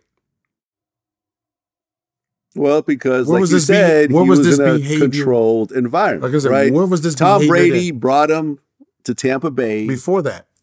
Because we've seen the behavior getting to there. Yeah, with the Raiders and everything. Where was this in his early years? College, beginning, when he became who he is. Where was this behavior? It wasn't there. So you think it came later? So it came later. So you think it's a CTE thing? Probably. Because you got to remember, the way he's acting right now, or in the last 4 or 5 years, there's no way he would have became Antonio Brown, the man we knew. Well, but to be fair, the money started to die down near the end, right? Remember when he went to Tampa Bay and he talked about this, they gave Tom Brady a big, huge contract, multi-year and so forth. They gave him a 1-year contract with a bunch of stipulations. Yeah, but that's after the fact already. He's already losing it. Remember, right? He lost it at the Raiders and everything else. Yeah, but that's what I'm saying. He's already losing it. Where did this behavior come from? Because you got to remember, we've seen what happened that last year in Pittsburgh and then go. That makes sense. This career makes sense. These last 4 years make sense to the behavior. Yeah. How come this didn't happen before? Somebody like, was it Josh Gordon? The reason Josh Gordon isn't one of the all-time greats is because his behavior's been there the same from the beginning. He's been the same. You know what I mean? They've taken the chances, but the behavior is going to keeping them. What did Josh Gordon do that was so bad, though? Like I don't even know if he's ever played a full season. Right. I mean, I remember him and Odell Beckham got into it. We interviewed Josh. Was it Josh Gordon called him the Flash, right? I believe so. Let me see. He was with the drug problems. Suspended for drug, weed, every year.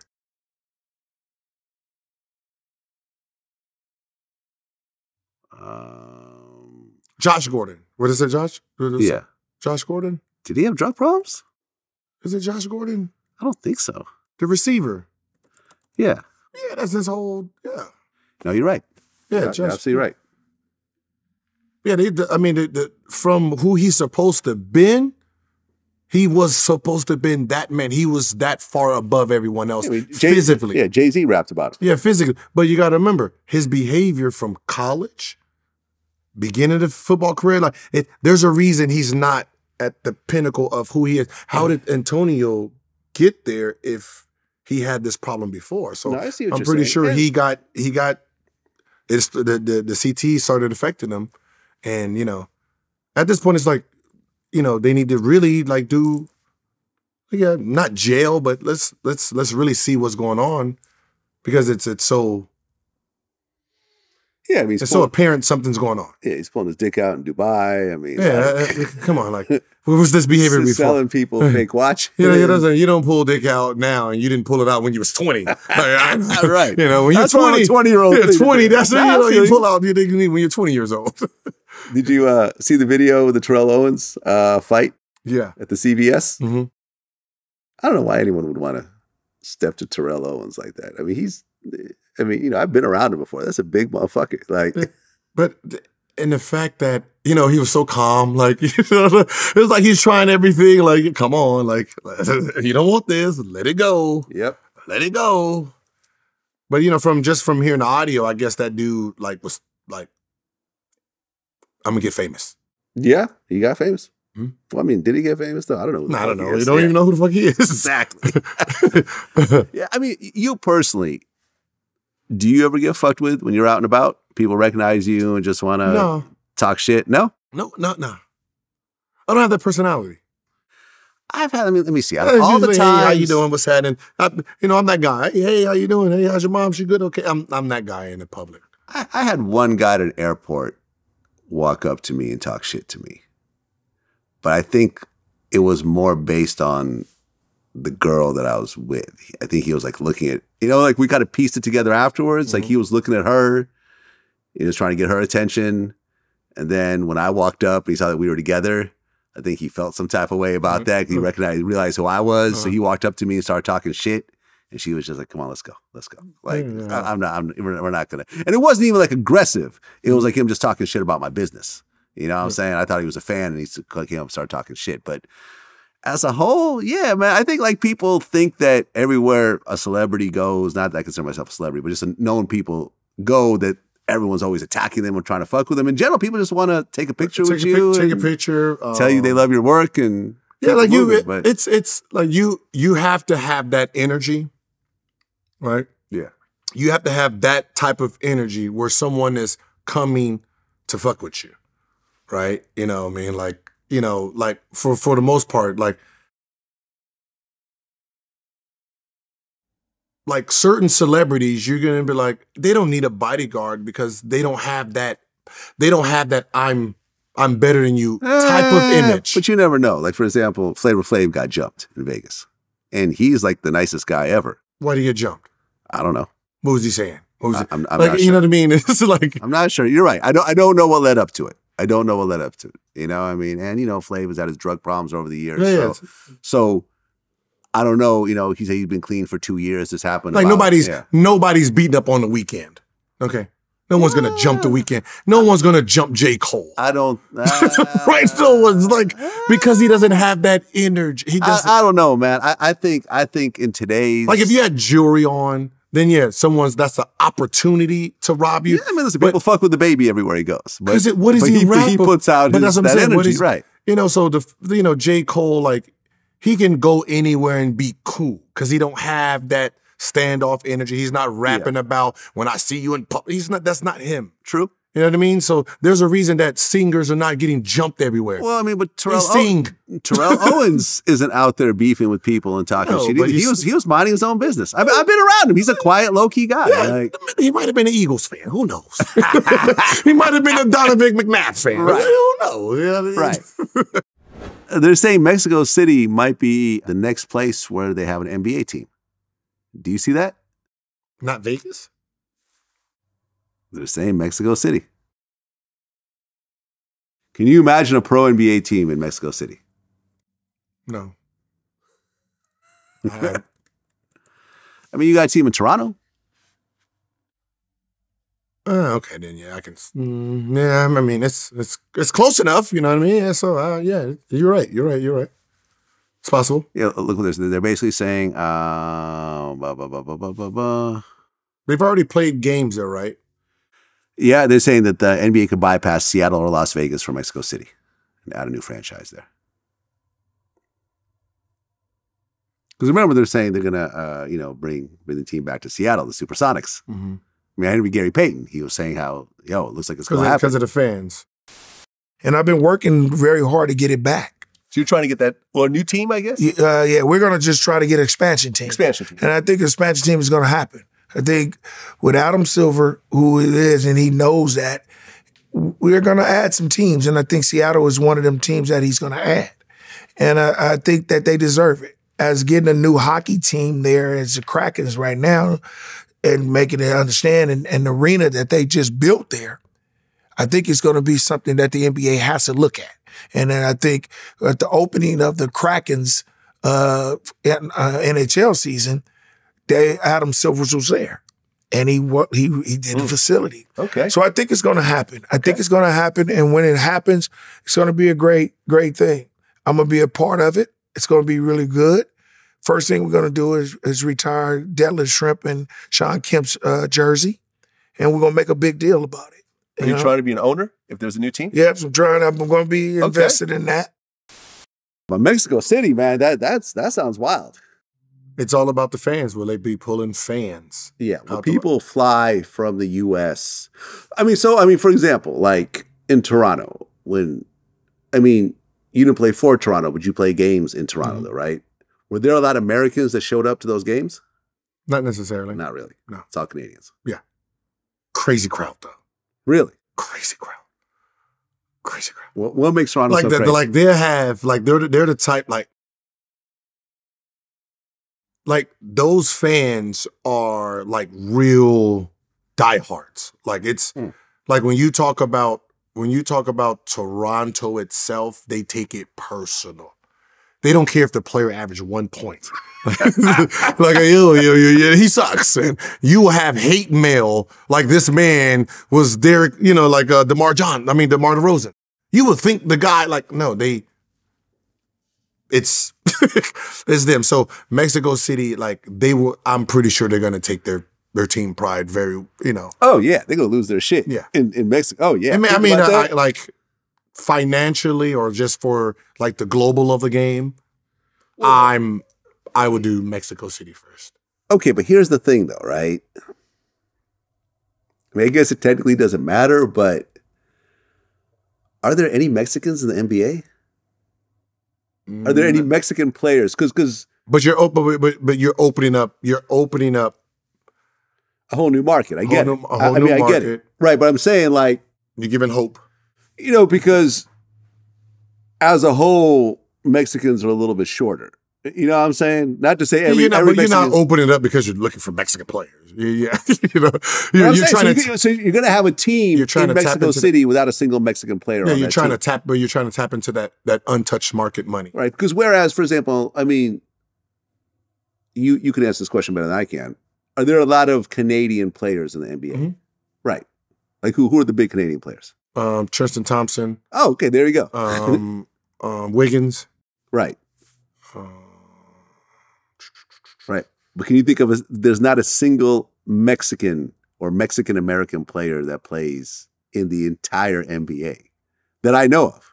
Yeah, that's it. And unless they're really pushing it like that, you wouldn't know. You wouldn't know. Yeah. There might probably some mixed players that are part of Mexican, whatever, but a full, you know what I mean? There's no Nahara. There's no Nahara. Yeah, there's no Naharas. Right. Exactly. So yeah, but you got to remember, wherever Nahara went, the Mexican crowd came. They came. Yeah. Right? So when he came, so you got to remember, because he's the only one, most everywhere he went, he had his own fan base. Yeah. That's Shannon, get him in. Even if it's for 30 seconds, get him in. Get him in. Worth the price of admission. So, you can only imagine, what was going to go down, Well, you went back to D.C. and actually reunited with the Big Three. Mm-hmm. And you had been gone for 11 years. Mm-hmm. How did that feel? Amazing. I'm not even gonna lie. Like amazing. Yeah. Okay. Yeah. It made me feel like a rock star again. And the three players are yourself. That's it. Antoine That's Jameson. it. all three players. Antoine, Caron Butler, and myself. Right. And that was actually the first time the three of you have been together in 11 years. Yes, that was the last time we were all together since January 5th when I did the in Philly, when I did the pistol movement in Philly. Well, they showed the photo of the three of you together now and then. Mm-hmm. Everyone looked the same except for Caron. Caron looked a little bit older than the rest of you guys. Mm-hmm. Is it because he didn't stay in the same shape as you guys, or because you, you know what I'm saying? Like you and Antoine look damn near identical. Well, you got to remember, he looks the same to me, right? You know what I mean? It's you got to remember, we're getting older, we're getting heavier. Yeah. He's training, family. I mean, it's just, he has a stressful job. He's an NBA. Right? Yeah. It's a stressful job. Like you got to train, be up. You got to remember his lifestyle is the same as, probably even worse, because you thought about it.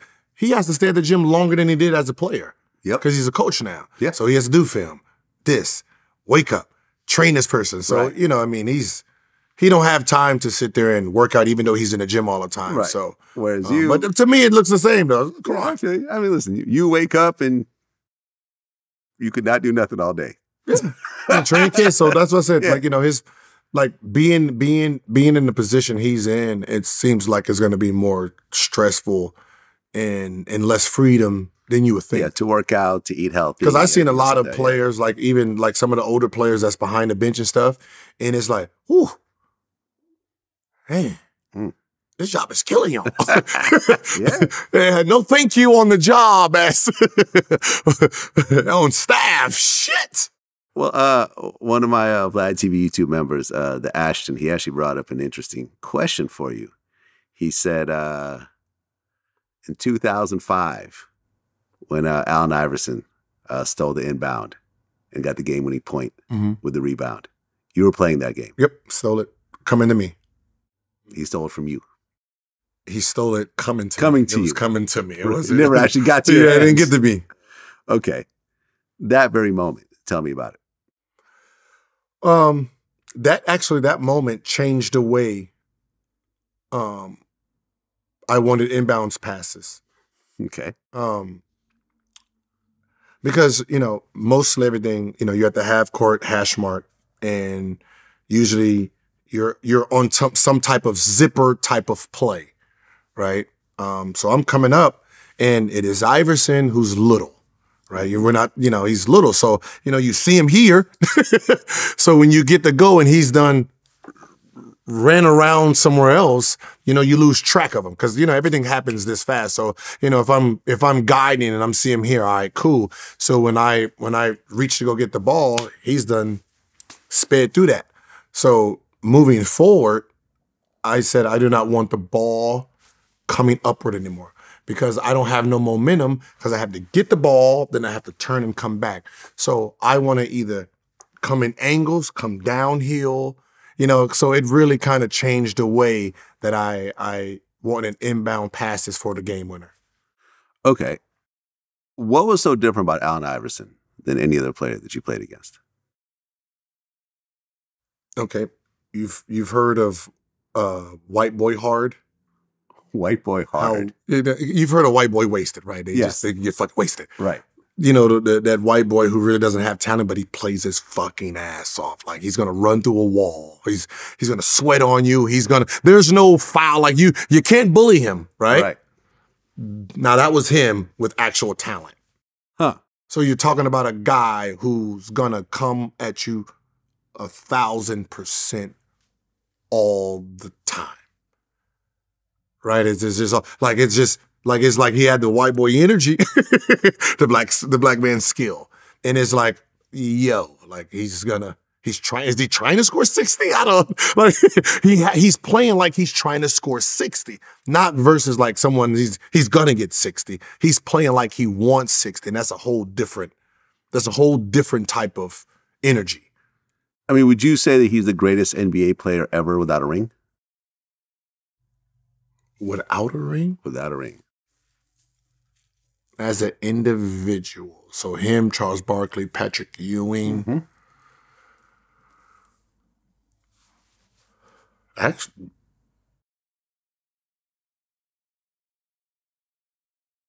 well, here's a master list. Probably. Yeah. Here's the list. I actually looked it up as I'm talking to you. The greatest players without rings: John Stockton, Allen Iverson, like we said, Charles Barkley, like we said, Karl Malone, Dominique Wilkins. That's the top 5 list that they came up in a.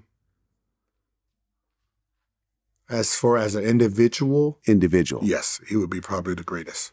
The greatest ringless player of all time. Yep. Considering his height, that says a lot. It just shows you how dominant, but that shows you how hard this man played. You got to remember, if you want to know how good Allen Iverson is, look at the team he took to the championships. That says it all. That says it all. Yeah. If you want to know how great he was, look at that team. Yeah, I mean, you could say the same thing about LeBron. Look at what happened to the Cavaliers when LeBron left. Well, that's facts. That's facts. I remember there was like this kind of meme that was going around where it was falsely announced that the NBA commissioner was retroactively giving LeBron the MVP for all the years he had been with the Cavs based on their current performance. Like, that we realize how much you've been carrying this team all this time, so we want to retroactively give you the MVP for every year you've been on that team. It's not like he really had amazing teams. Yeah. Right? That's not the case. Like, we seen it. They went to the championship. He just left. Last place. Exactly. Last place. That lets you know. Oh, yeah. Well, and Iverson recently admitted that his hip-hop album was actually pretty bad. Do you remember that whole era when he was, like, rapping? Yeah. I heard him come out with, like a song and, like, David Stern had to pull or something? Yeah, because he was talking about shooting people and stuff like that in the song and so forth. Yeah. That was rap back then, yeah. Yeah. And I mean, he was the reason why they changed the clothing guidelines, right? Because he showed up all baggy jeans, everything else like that. And now players had to wear suits after him. The clothes they're wearing today is not no different than what he was wearing then. Well, everyone has to wear a suit now, right? No. No? You seen fuckers with robes and pajama pants coming to the games. Actual players who aren't playing that night. Yeah. Okay, so what? They changed? Because remember, they had a rule where you had to wear a suit. When I played, we had a rule. So when back then, you remember, this when Iverson was getting his braids. Yeah. And he was looking like Dipset on the bench. Right. Everybody want to be Cameron and Jim Jones. Right. So, that was the look. But you got to remember, the look coming to the game versus the look on the bench was too different, right? So they put a dress code on, suits or casual clothes that you would wear to the club. And I was like, you might want to take the wear to the club part out because that's what they wear to the club, right? So we was doing like walkers. We was wearing like the walkers and stuff like that. And then eventually got the suits, which opened up the market. The only people who didn't really wear suits, the biggest fight against the dress code, like if people know, the people who fought against the dress, like they were like, no, I Tim Duncan, Dirk Nowitzki, Steve Nash. All the white boys. You ever seen them in suits? In that era, that was a fucking word. It was like, I look goofy in this suit. Like Dirk later on tailored up. He started looking, but then in that era, they gotta remember they was wearing like, and they're like, well, I come so early to the game, and who's gonna see me in a suit, right? And that was the biggest argument. Like when we come to the game, there was no Cam in the what's the name. Yeah. Now it's just a fashion show, but you can see these guys. That's not That's not the. If you read the dress code, if it's the same, it's not what they're. So they just don't care anymore. You know, I mean, you got booty board. You know, you got booty shorts. You got all kind of shit they're coming in because it's fashion. Who wears booty shorts? I just assume. You know, shorts with boots, like shorts. I mean, Russell Westbrook is wearing some questionable shit.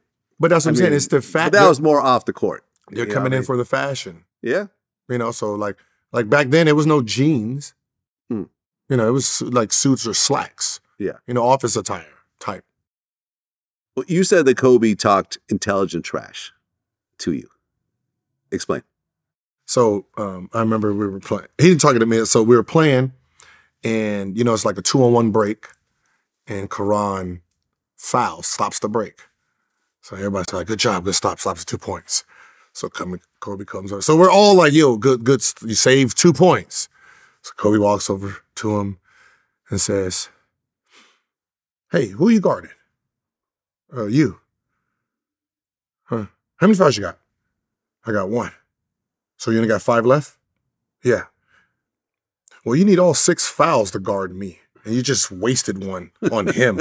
Stupid play. Right? and you had to think about it like, God, he's right.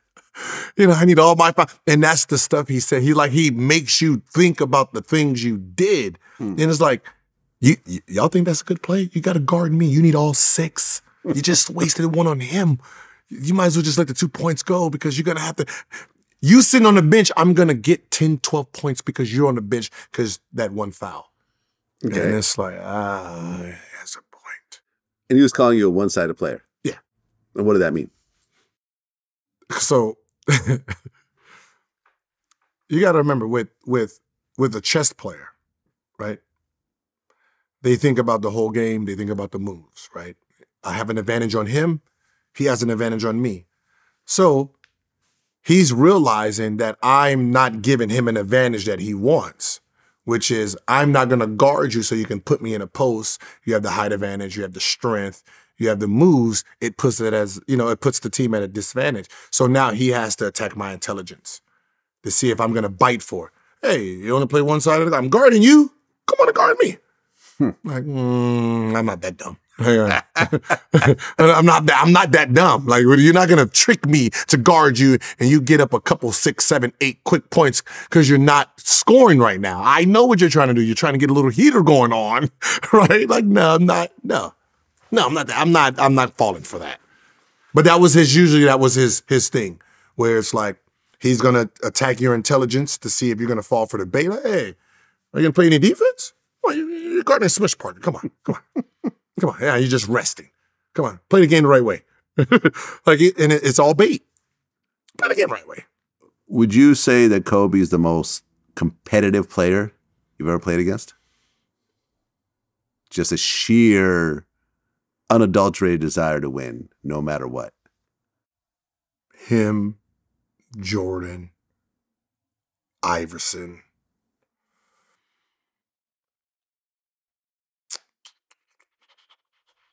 Kevin Garnett.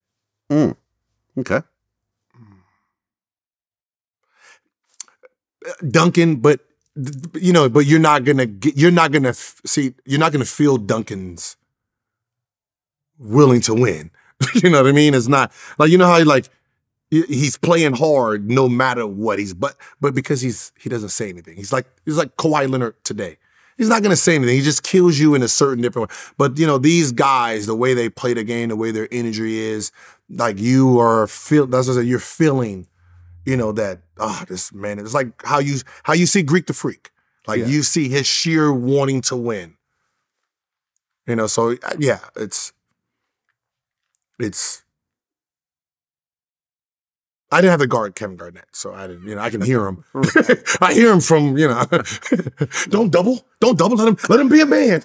Let him be a man out here by himself. Don't double. Nah, don't help him now. Oh, yeah. That's what people try to get you. Are you man enough? No, but you be a man. But it's funny because you're talking trash, right? You're talking trash to him, right? And then now you're screaming for help. And he's like, no, don't help him. Yeah, he put himself in this position. He got the ticket today. And like he's like one of the funniest trash talkers.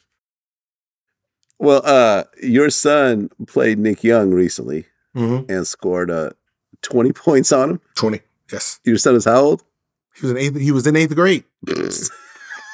He was in eighth grade. He was playing adult league, and it was guarding. And I gave Nick the benefit of the doubt that he had 30-something.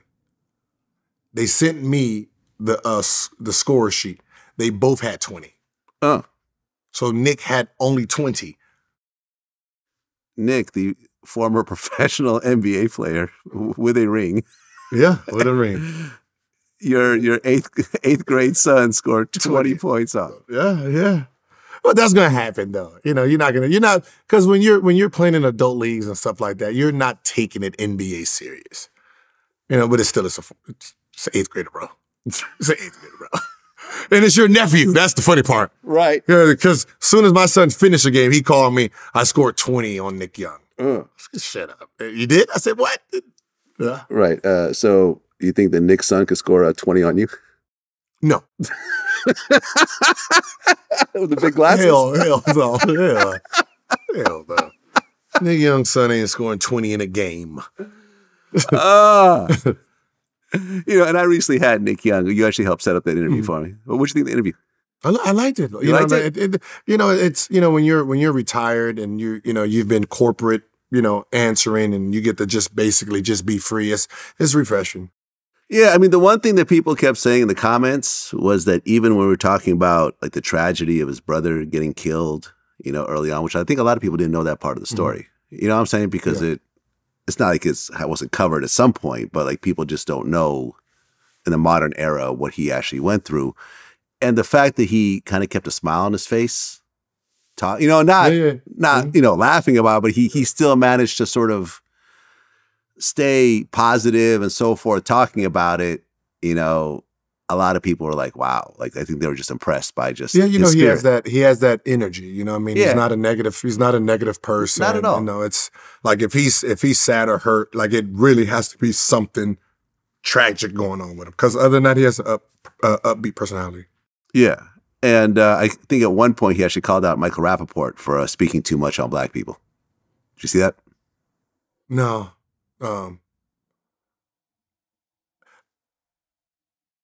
Someone that I had an argument with someone about that, and it was like, why they don't talk to white rappers and white, like I said, that's two people. Right, I get accused of this. There's like two people in the industry. That's those fucking interviews will be more than this shit. What's the guy? He got Jack Harlow and like, why should you just interview white people all the time?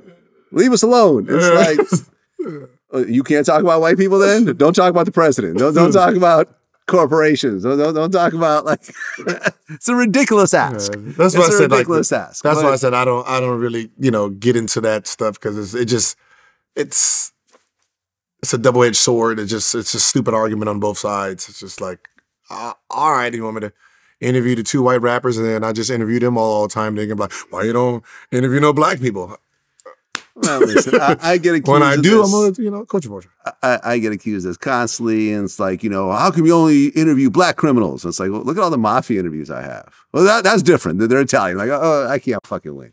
Like, what I mean? That's why you just keep going. Like, listen, you just keep going. I'm gonna interview whoever the fuck I want to interview. If you don't like it, you don't have to watch. I get in trouble for, I get criticized for not talking about issues, big issues. And I say this. I don't have any knowledge of the situations. And I was like, well, get knowledgeable. For what? You just told me about it, right? You tell me. How about that? I'll just listen to you. Like, if you want to tell me a story for me to report it and I don't know nothing about it.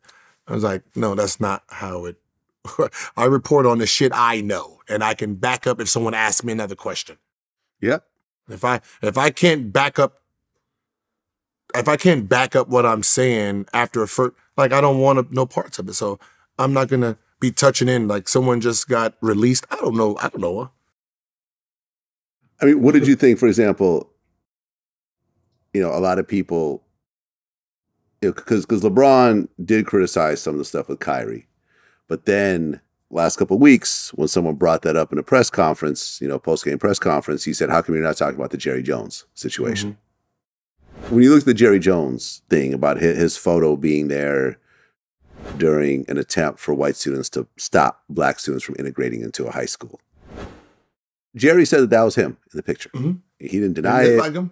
Looked just like him, right? He said that he didn't actually participate, but he just was there to see what was happening.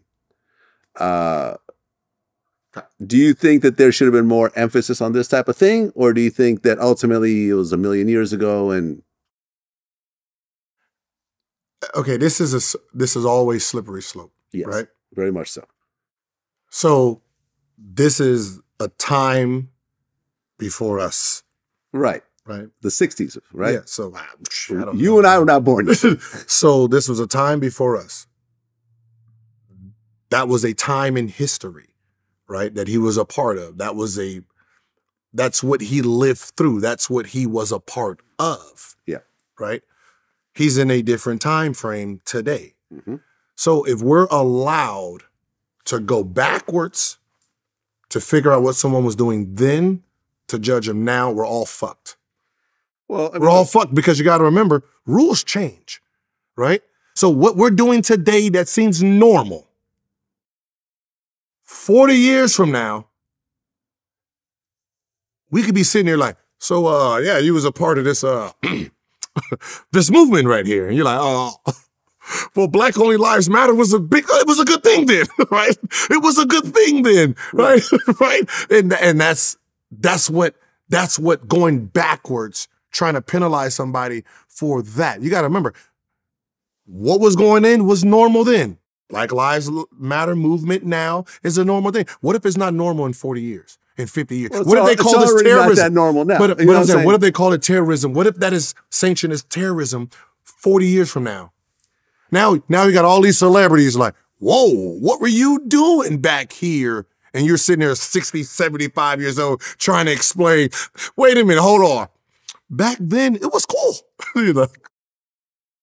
So for example, right, I had done a tweet that went semi-viral.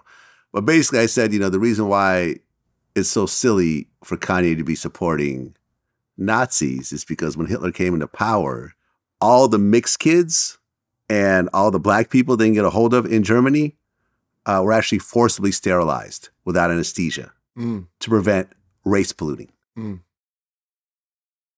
Real thing. Kanye, who has mixed kids himself, had he been living in Germany, they would have been forcibly sterilized. He does this whole thing about how abortion is bad and everything. Think about sterilization. Yeah. Think about how bad that is. But see, that's a problem.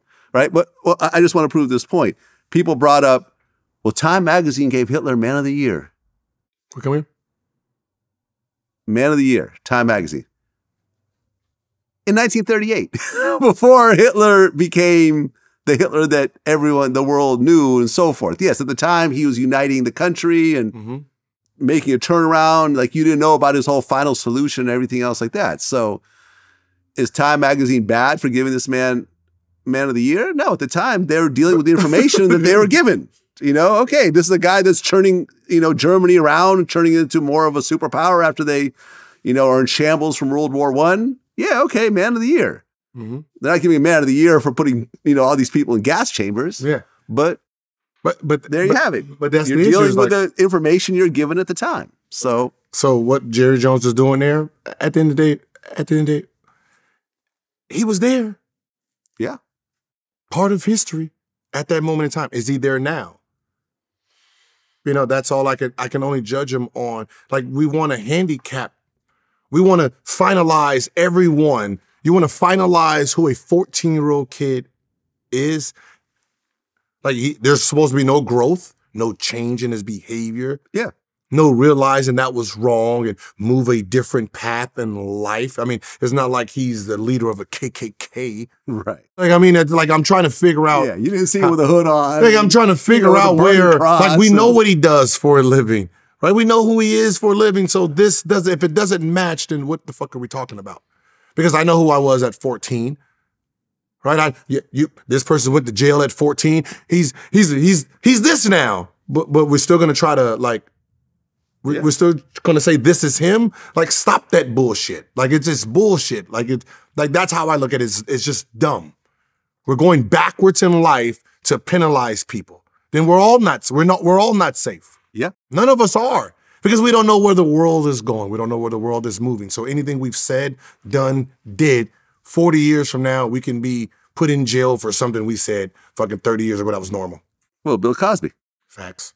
Right? That was an old case, which got unsealed and retried and ultimately reversed once it got into, the Supreme Court of Pennsylvania. Once it became new rules.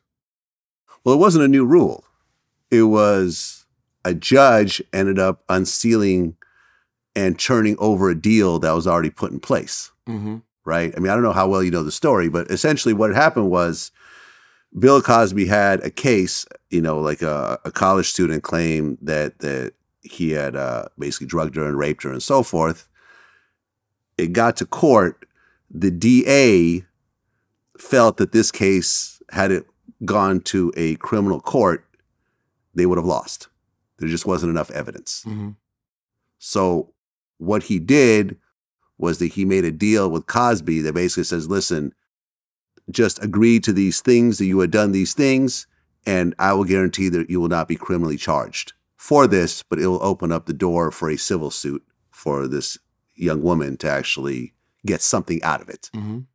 Cosby agreed, signed the paperwork, said that there was drugs involved in their meetings and so forth. He walked away and so forth. Once that DA got, had lost his job and someone else got elected, there was basically the platform, the new DA came in and said, I'm going to bring Bill Cosby to justice. And the judge and the old DA had a serious beef. So out of a shot to the old DA, he basically allowed this thing to be unsealed and the rule to be thrown out. And then a new case came and he got convicted. But then once it went up to the Supreme Court, when it got appealed to the Supreme Court of Pennsylvania, they said, this is bullshit. There was a deal in place. This is how our legal system works. We do deals. And if you just throw out a deal after once there's a new DA or a new judge, then that breaks down the entire legal system. So this is why he got out.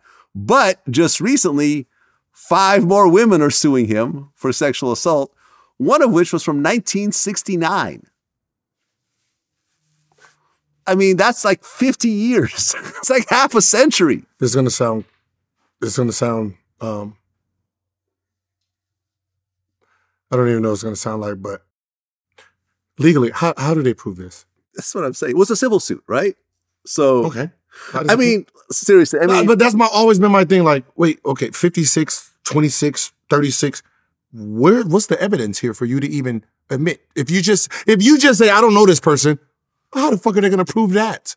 How do they prove they know you? They can prove that maybe they were in the same place with you at the time. I mean, it's all bullshit. I know how it goes. I mean, seriously, like if you were to, okay, like I'll speak for myself. If I were to basically, if you were to show me pictures of all the women that I slept with 20 years ago, I'm not sure if I could really confirm or deny.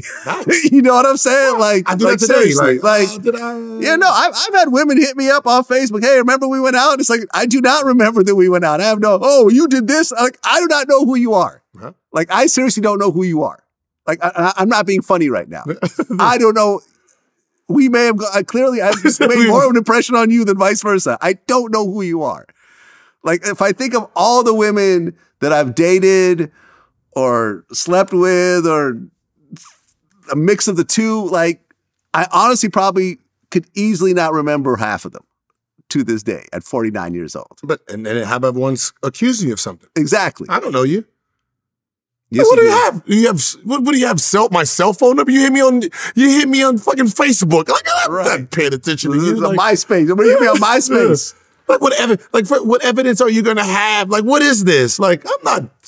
But that's the thing. It's like most of these cases, I think that's what kind of threw it off from the seriousness is most of these claims is like, how do you guys prove this stuff? Yeah.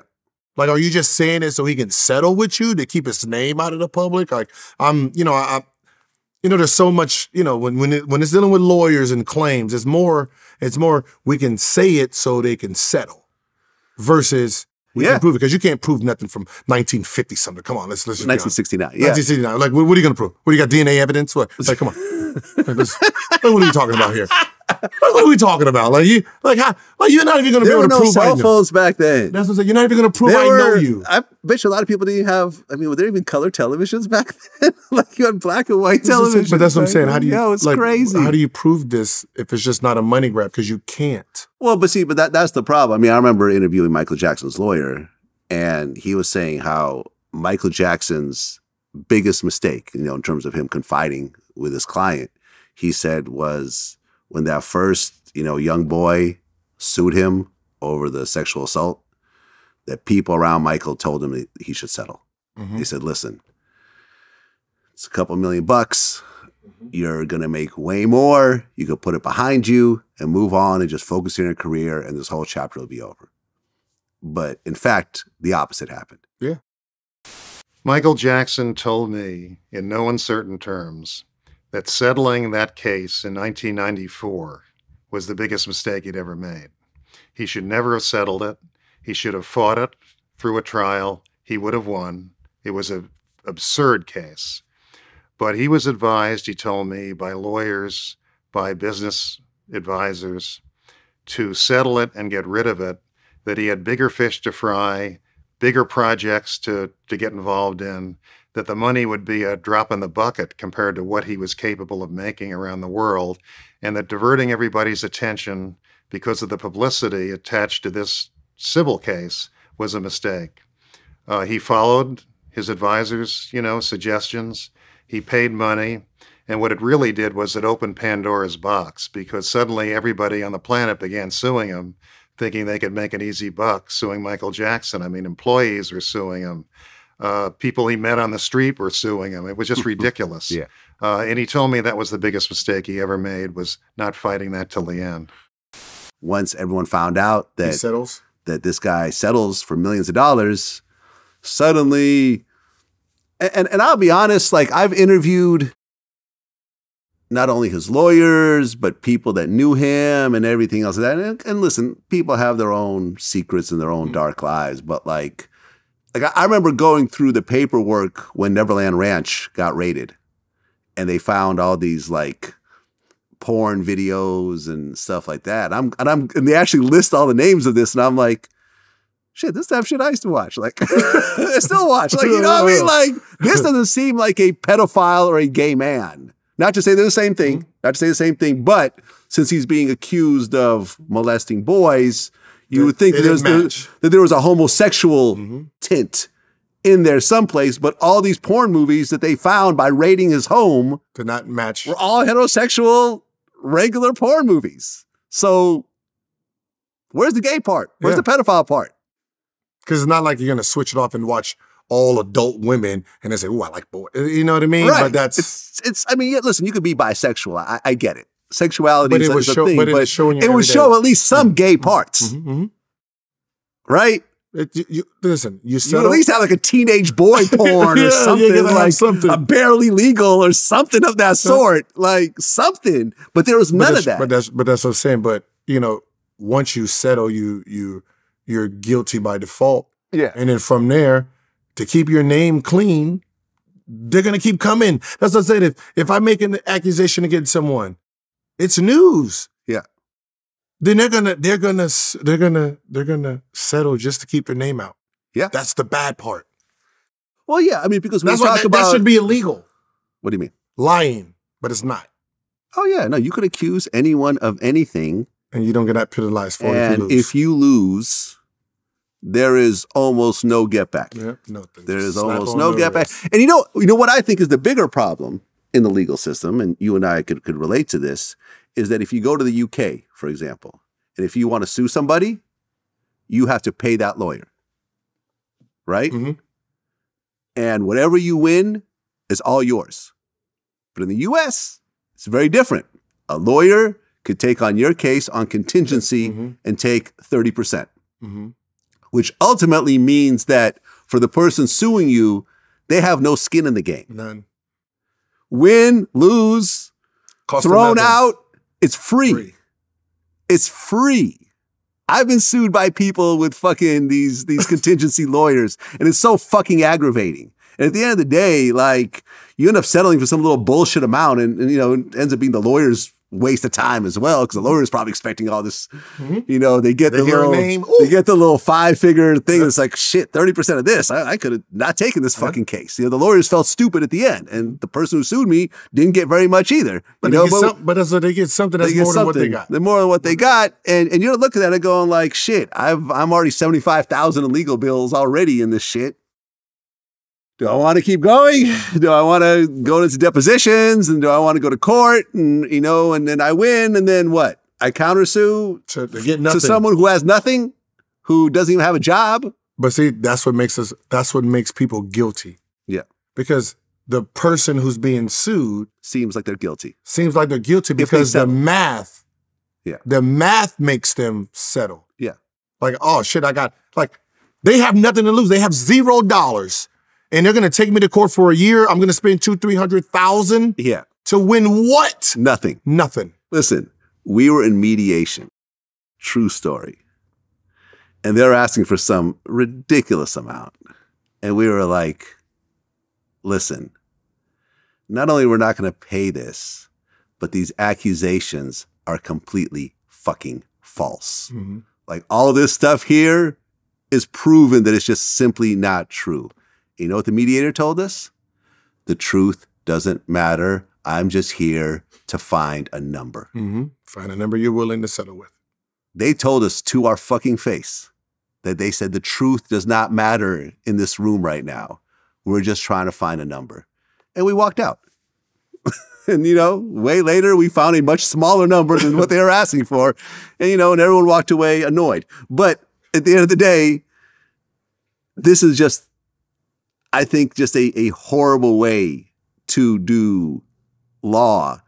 And in the UK, you can't do that shit. I'm sure in lots of other countries you can't do that. But there's, you know, at the end of the day, America's run by lawyers, and they're never going to change that. Yeah, people don't like people who's never been sued or suing. They really don't understand. Like let's say somebody wants 50,000, right?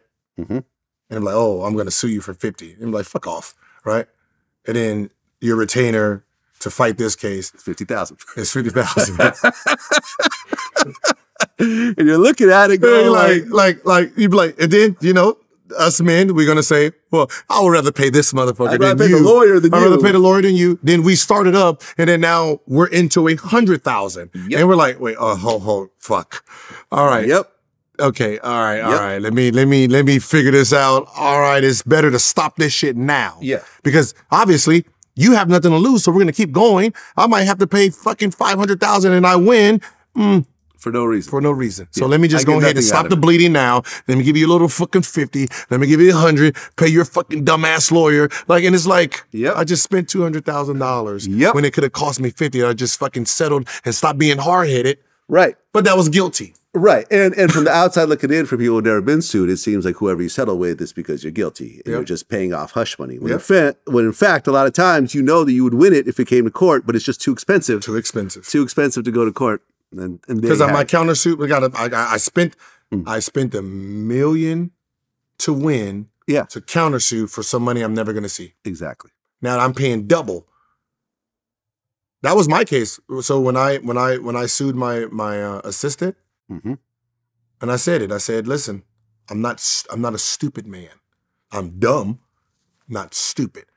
I'm not gonna sue you with my own money to be rewarded to get nothing. Right. Right. I'm not dumb. Like you stole money, right? It's already gone. I'm not gonna get that back. But I'm not gonna sue you. That's gonna cost me more to get nothing. I lost double. So what I'm gonna do is let the feds do it. They beat you, right? They beat you. I automatically have a win. I go to my financial, says, hey, you lost. Here it is. This is what I want. Right. Cost me pennies on the dollar. That was slick. You talked about that in our first interview. Penny on the fucking dollars, my guy. No, you're right. I mean, listen, I'm not so happy. Like, you know, a couple of big websites that were constantly using my images, you know, without permission and so forth. And, you know, I was like, all right, I could sue them. I could demand this or whatever. And we had a discussion about it. And it's like, who the hell wants to go through a lawsuit? Yeah. I don't want to go through this shit. You know what I mean? For possibly getting maybe, I don't know, 50, 100,000, whatever. I'm like, so I just hit them up directly. I said, listen, this is what you're doing. There's literally hundreds of instances of doing this. I'll give you 1 week to clean it all up. or you could pay me for every image right now. Yep. Like, we're very sorry. We'll clean it all up. Yeah. You know what I'm saying? Hip Hop DX, I did that with them. Media Takeout, I did it with them. Both owners were very open to hearing what I had to say, and they took care of it right away because they knew they were in the wrong. Everyone's happy. We walked away. No money changed hands. I got what I wanted. They cleaned up. They said they're not going to do it again. They haven't. That's it. You know what I mean? That's how mature people do this shit. Yes, you're right. But if I was broke as shit, and that 100,000 was free. It was a free lawsuit. It was a free lawsuit. I might have approached it a little bit differently. But the fact that I'm okay financially meant that I could actually have just a regular business conversation and we could fix it. Yep. So LeBron asked you to scout Bronny. How did that go? So, Dribble Too Much, Johnny, was training Bronny at it was Heritage Middle School. And, you know, me and Bron's talking. He was like, hey, my son's going to be over at can you put some eyes on him? Let me know. Because, you know, it's Bron, right? You know, his son's Bronny, and he's in the media circuit. He's getting ready to play, you know. So people are going to start judging him. So as a father, you're like, you know, is he ready for this type of scrutiny, right? So I understood what he was saying without him saying it. So I went there, watching his mannerisms and watching his natural, raw talent. And then I hit him back, and I said, you don't have nothing to worry about, right? I said, you know, you guys have the same athleticism. You're probably a little bit taller than he was. Your speed is the same. Your IQ is the same. Your passing is the same. He shoots better. He dribbles better. Right? If he gets to 6'8", 6'9", he's you. Right, but he's 6'2". He's 6'2". He didn't run anymore. Yeah. He's a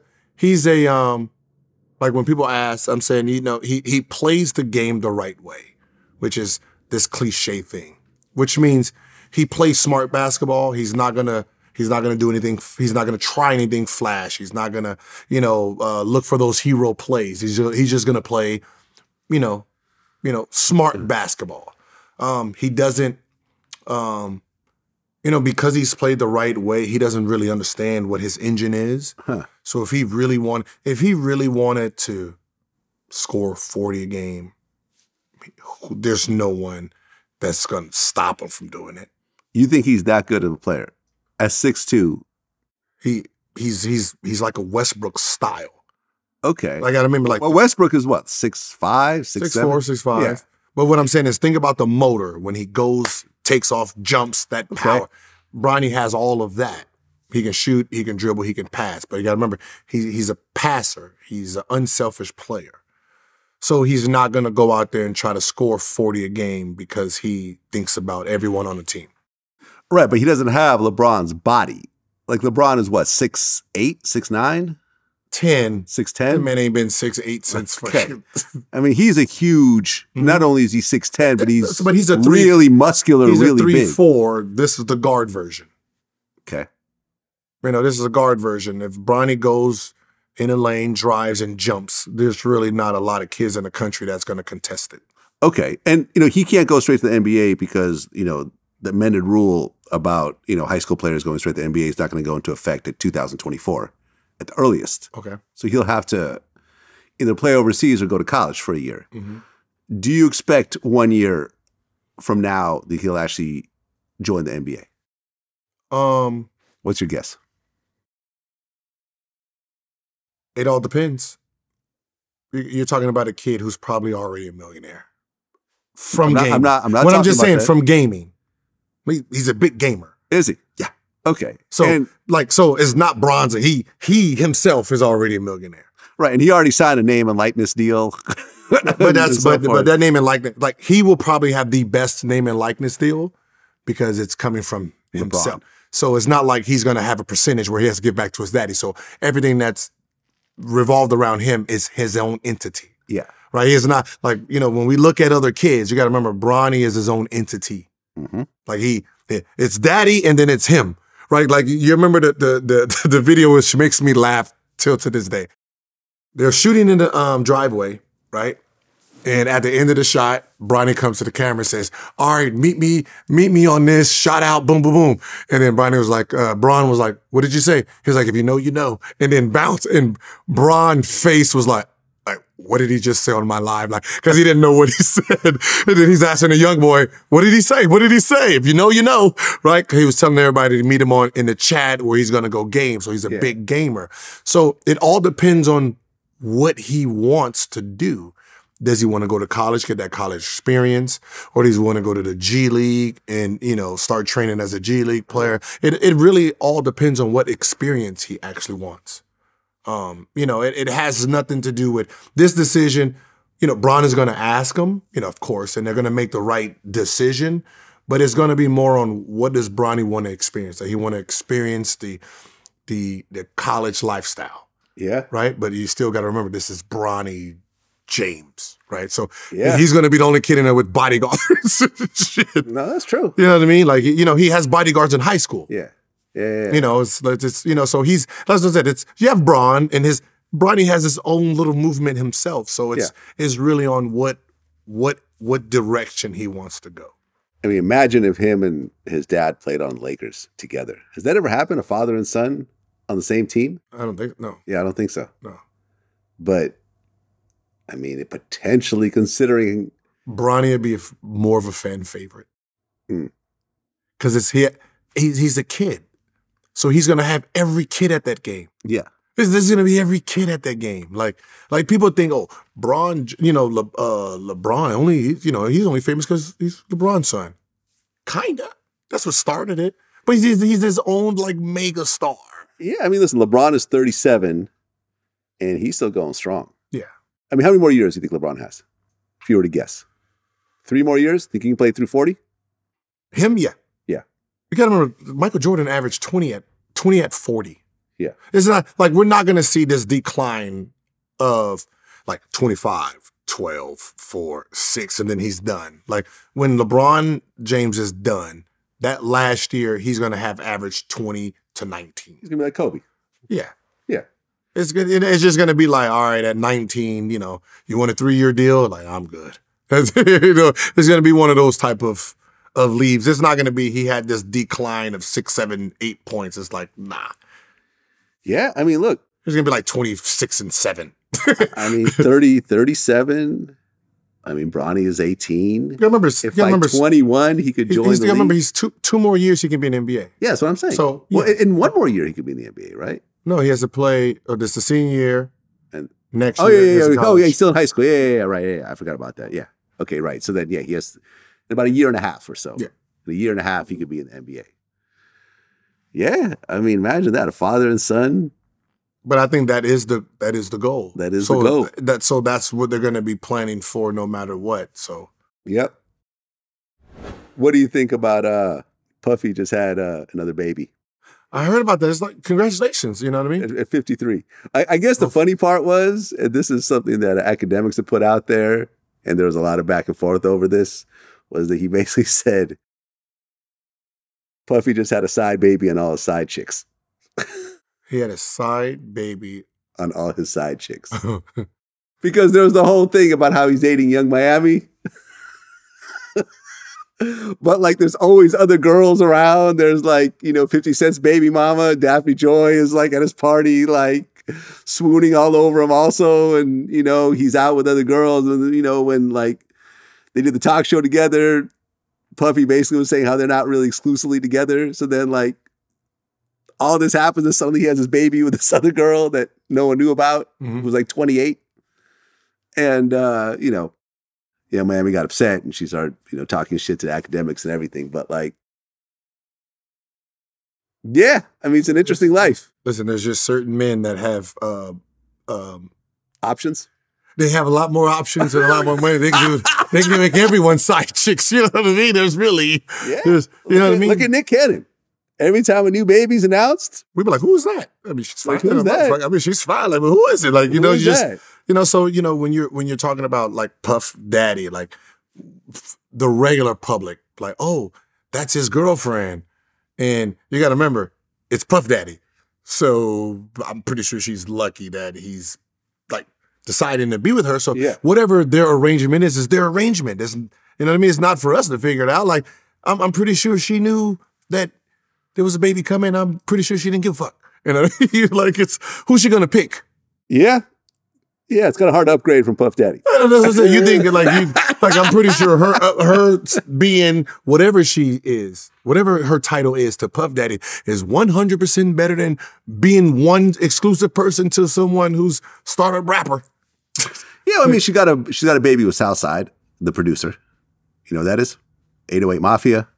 Did a lot of Future stuff and Drake stuff and stuff like that. I mean, he's a major producer, but ultimately the relationship didn't work out, and they're still, co-parenting and everything else like that. But, I guess Young Miami is always so vocal about her relationship with Puffy. You know what I'm saying? I mean, it makes for it makes for a laugh. Yeah, she's very much like, when he's at the award show, she's got a big sign up for him and everything else like that. And then to go through all that and suddenly he's having a baby with someone else. But we're pretending that she didn't know, and this is like some breaking news for her. I'm pretty sure that she's been dealing with it the whole time. So yeah, man. I mean, it's at the end of the day, we don't know what their relationship is. So we don't know. But we can just assume it is Puff Daddy. It is Puff Daddy. Right. And listen, once you get to a certain point in your life, in your career and your wealth, you'll really be surprised. I think the average working man probably doesn't quite understand this, but like, women are just, if you're totally honest with your situation with a woman and tell her that I like you, but I have this other situation, so our relationship has these limits around it, you'd be surprised how many women are totally cool with that. On the facts. Just that's why I don't understand. If you got money, don't lie. Yeah, you ain't gotta lie about shit. Women are totally cool with just being people. I mean, people are naturally cool. You give them a decision to make. So exactly. If it's Puff Daddy, I'm like, listen, I got a few. I'm gonna take care of you. We're gonna have fun when I'm with you, but I still have other arrangements. And she's like, and there might be some babies around. She's looking around at the other options. Like, let's go, love. Let's go, love. There we go. Before I let you go, what do you got coming up? I got my Fubo. No chill. Yep. Me and Josiah, we just re-signed. 2-year deal. Congrats. Thank you. Congrats. So follow that show, and then my personal YouTube channel, No Chill Gil. Right. I'm starting up. You got a membership section on there, I see. Yeah, I got a membership. Yeah. Did you subscribe? Not yet, but people have been telling me about it. People have been telling me about it, so I'm going to subscribe right now. Yeah. So I'm just I did a 111 member giveaway. Okay. So giving away jerseys, money, gift cards, TVs. Yeah. Okay. Yeah. So it's just I'm gonna be the Black Beast. Black Mr. Beast. Mr. Beast. I love him. He's a billionaire, at 24. Yeah, I mean, he's amazing. His company is worth $1.5 billion. He actually turned down $1 billion offer to sell all his companies. He should. Like we all look up to the Jay-Z's and the Puffies and everything, but this guy's literally less than half their age and has become the richest YouTuber ever in the world. Doing stuff that doesn't hurt anyone's feelings. It's all positive. It's all positive. It's all giving fun. Away free shit. And like I said, it's all positive. It's all fun. It's interactive. I mean, it's just brilliant. It is absolutely brilliant. Brilliant. That's who I look up to. Yeah, me too. I look up to that guy. I watch him and I'm like, yo, this is it's just amazing. The thing that looks like it's a fucking kid thinking of kid shit. He turns everything it's like he's a one-man Nickelodeon. Yo, I saw an interview with him, and they said, what is the craziest thing anyone's ever paid you for? And he said that some billionaire or whatever hit him up and was like, hey, can you do a shout out for my son? And he was like, nah, I'm too busy. He goes, I'll pay you whatever you want. And he was like, 100,000. The guy wired 100,000 into his account. He picked up his phone, gave a shout out to his son. And that was the end of that transaction.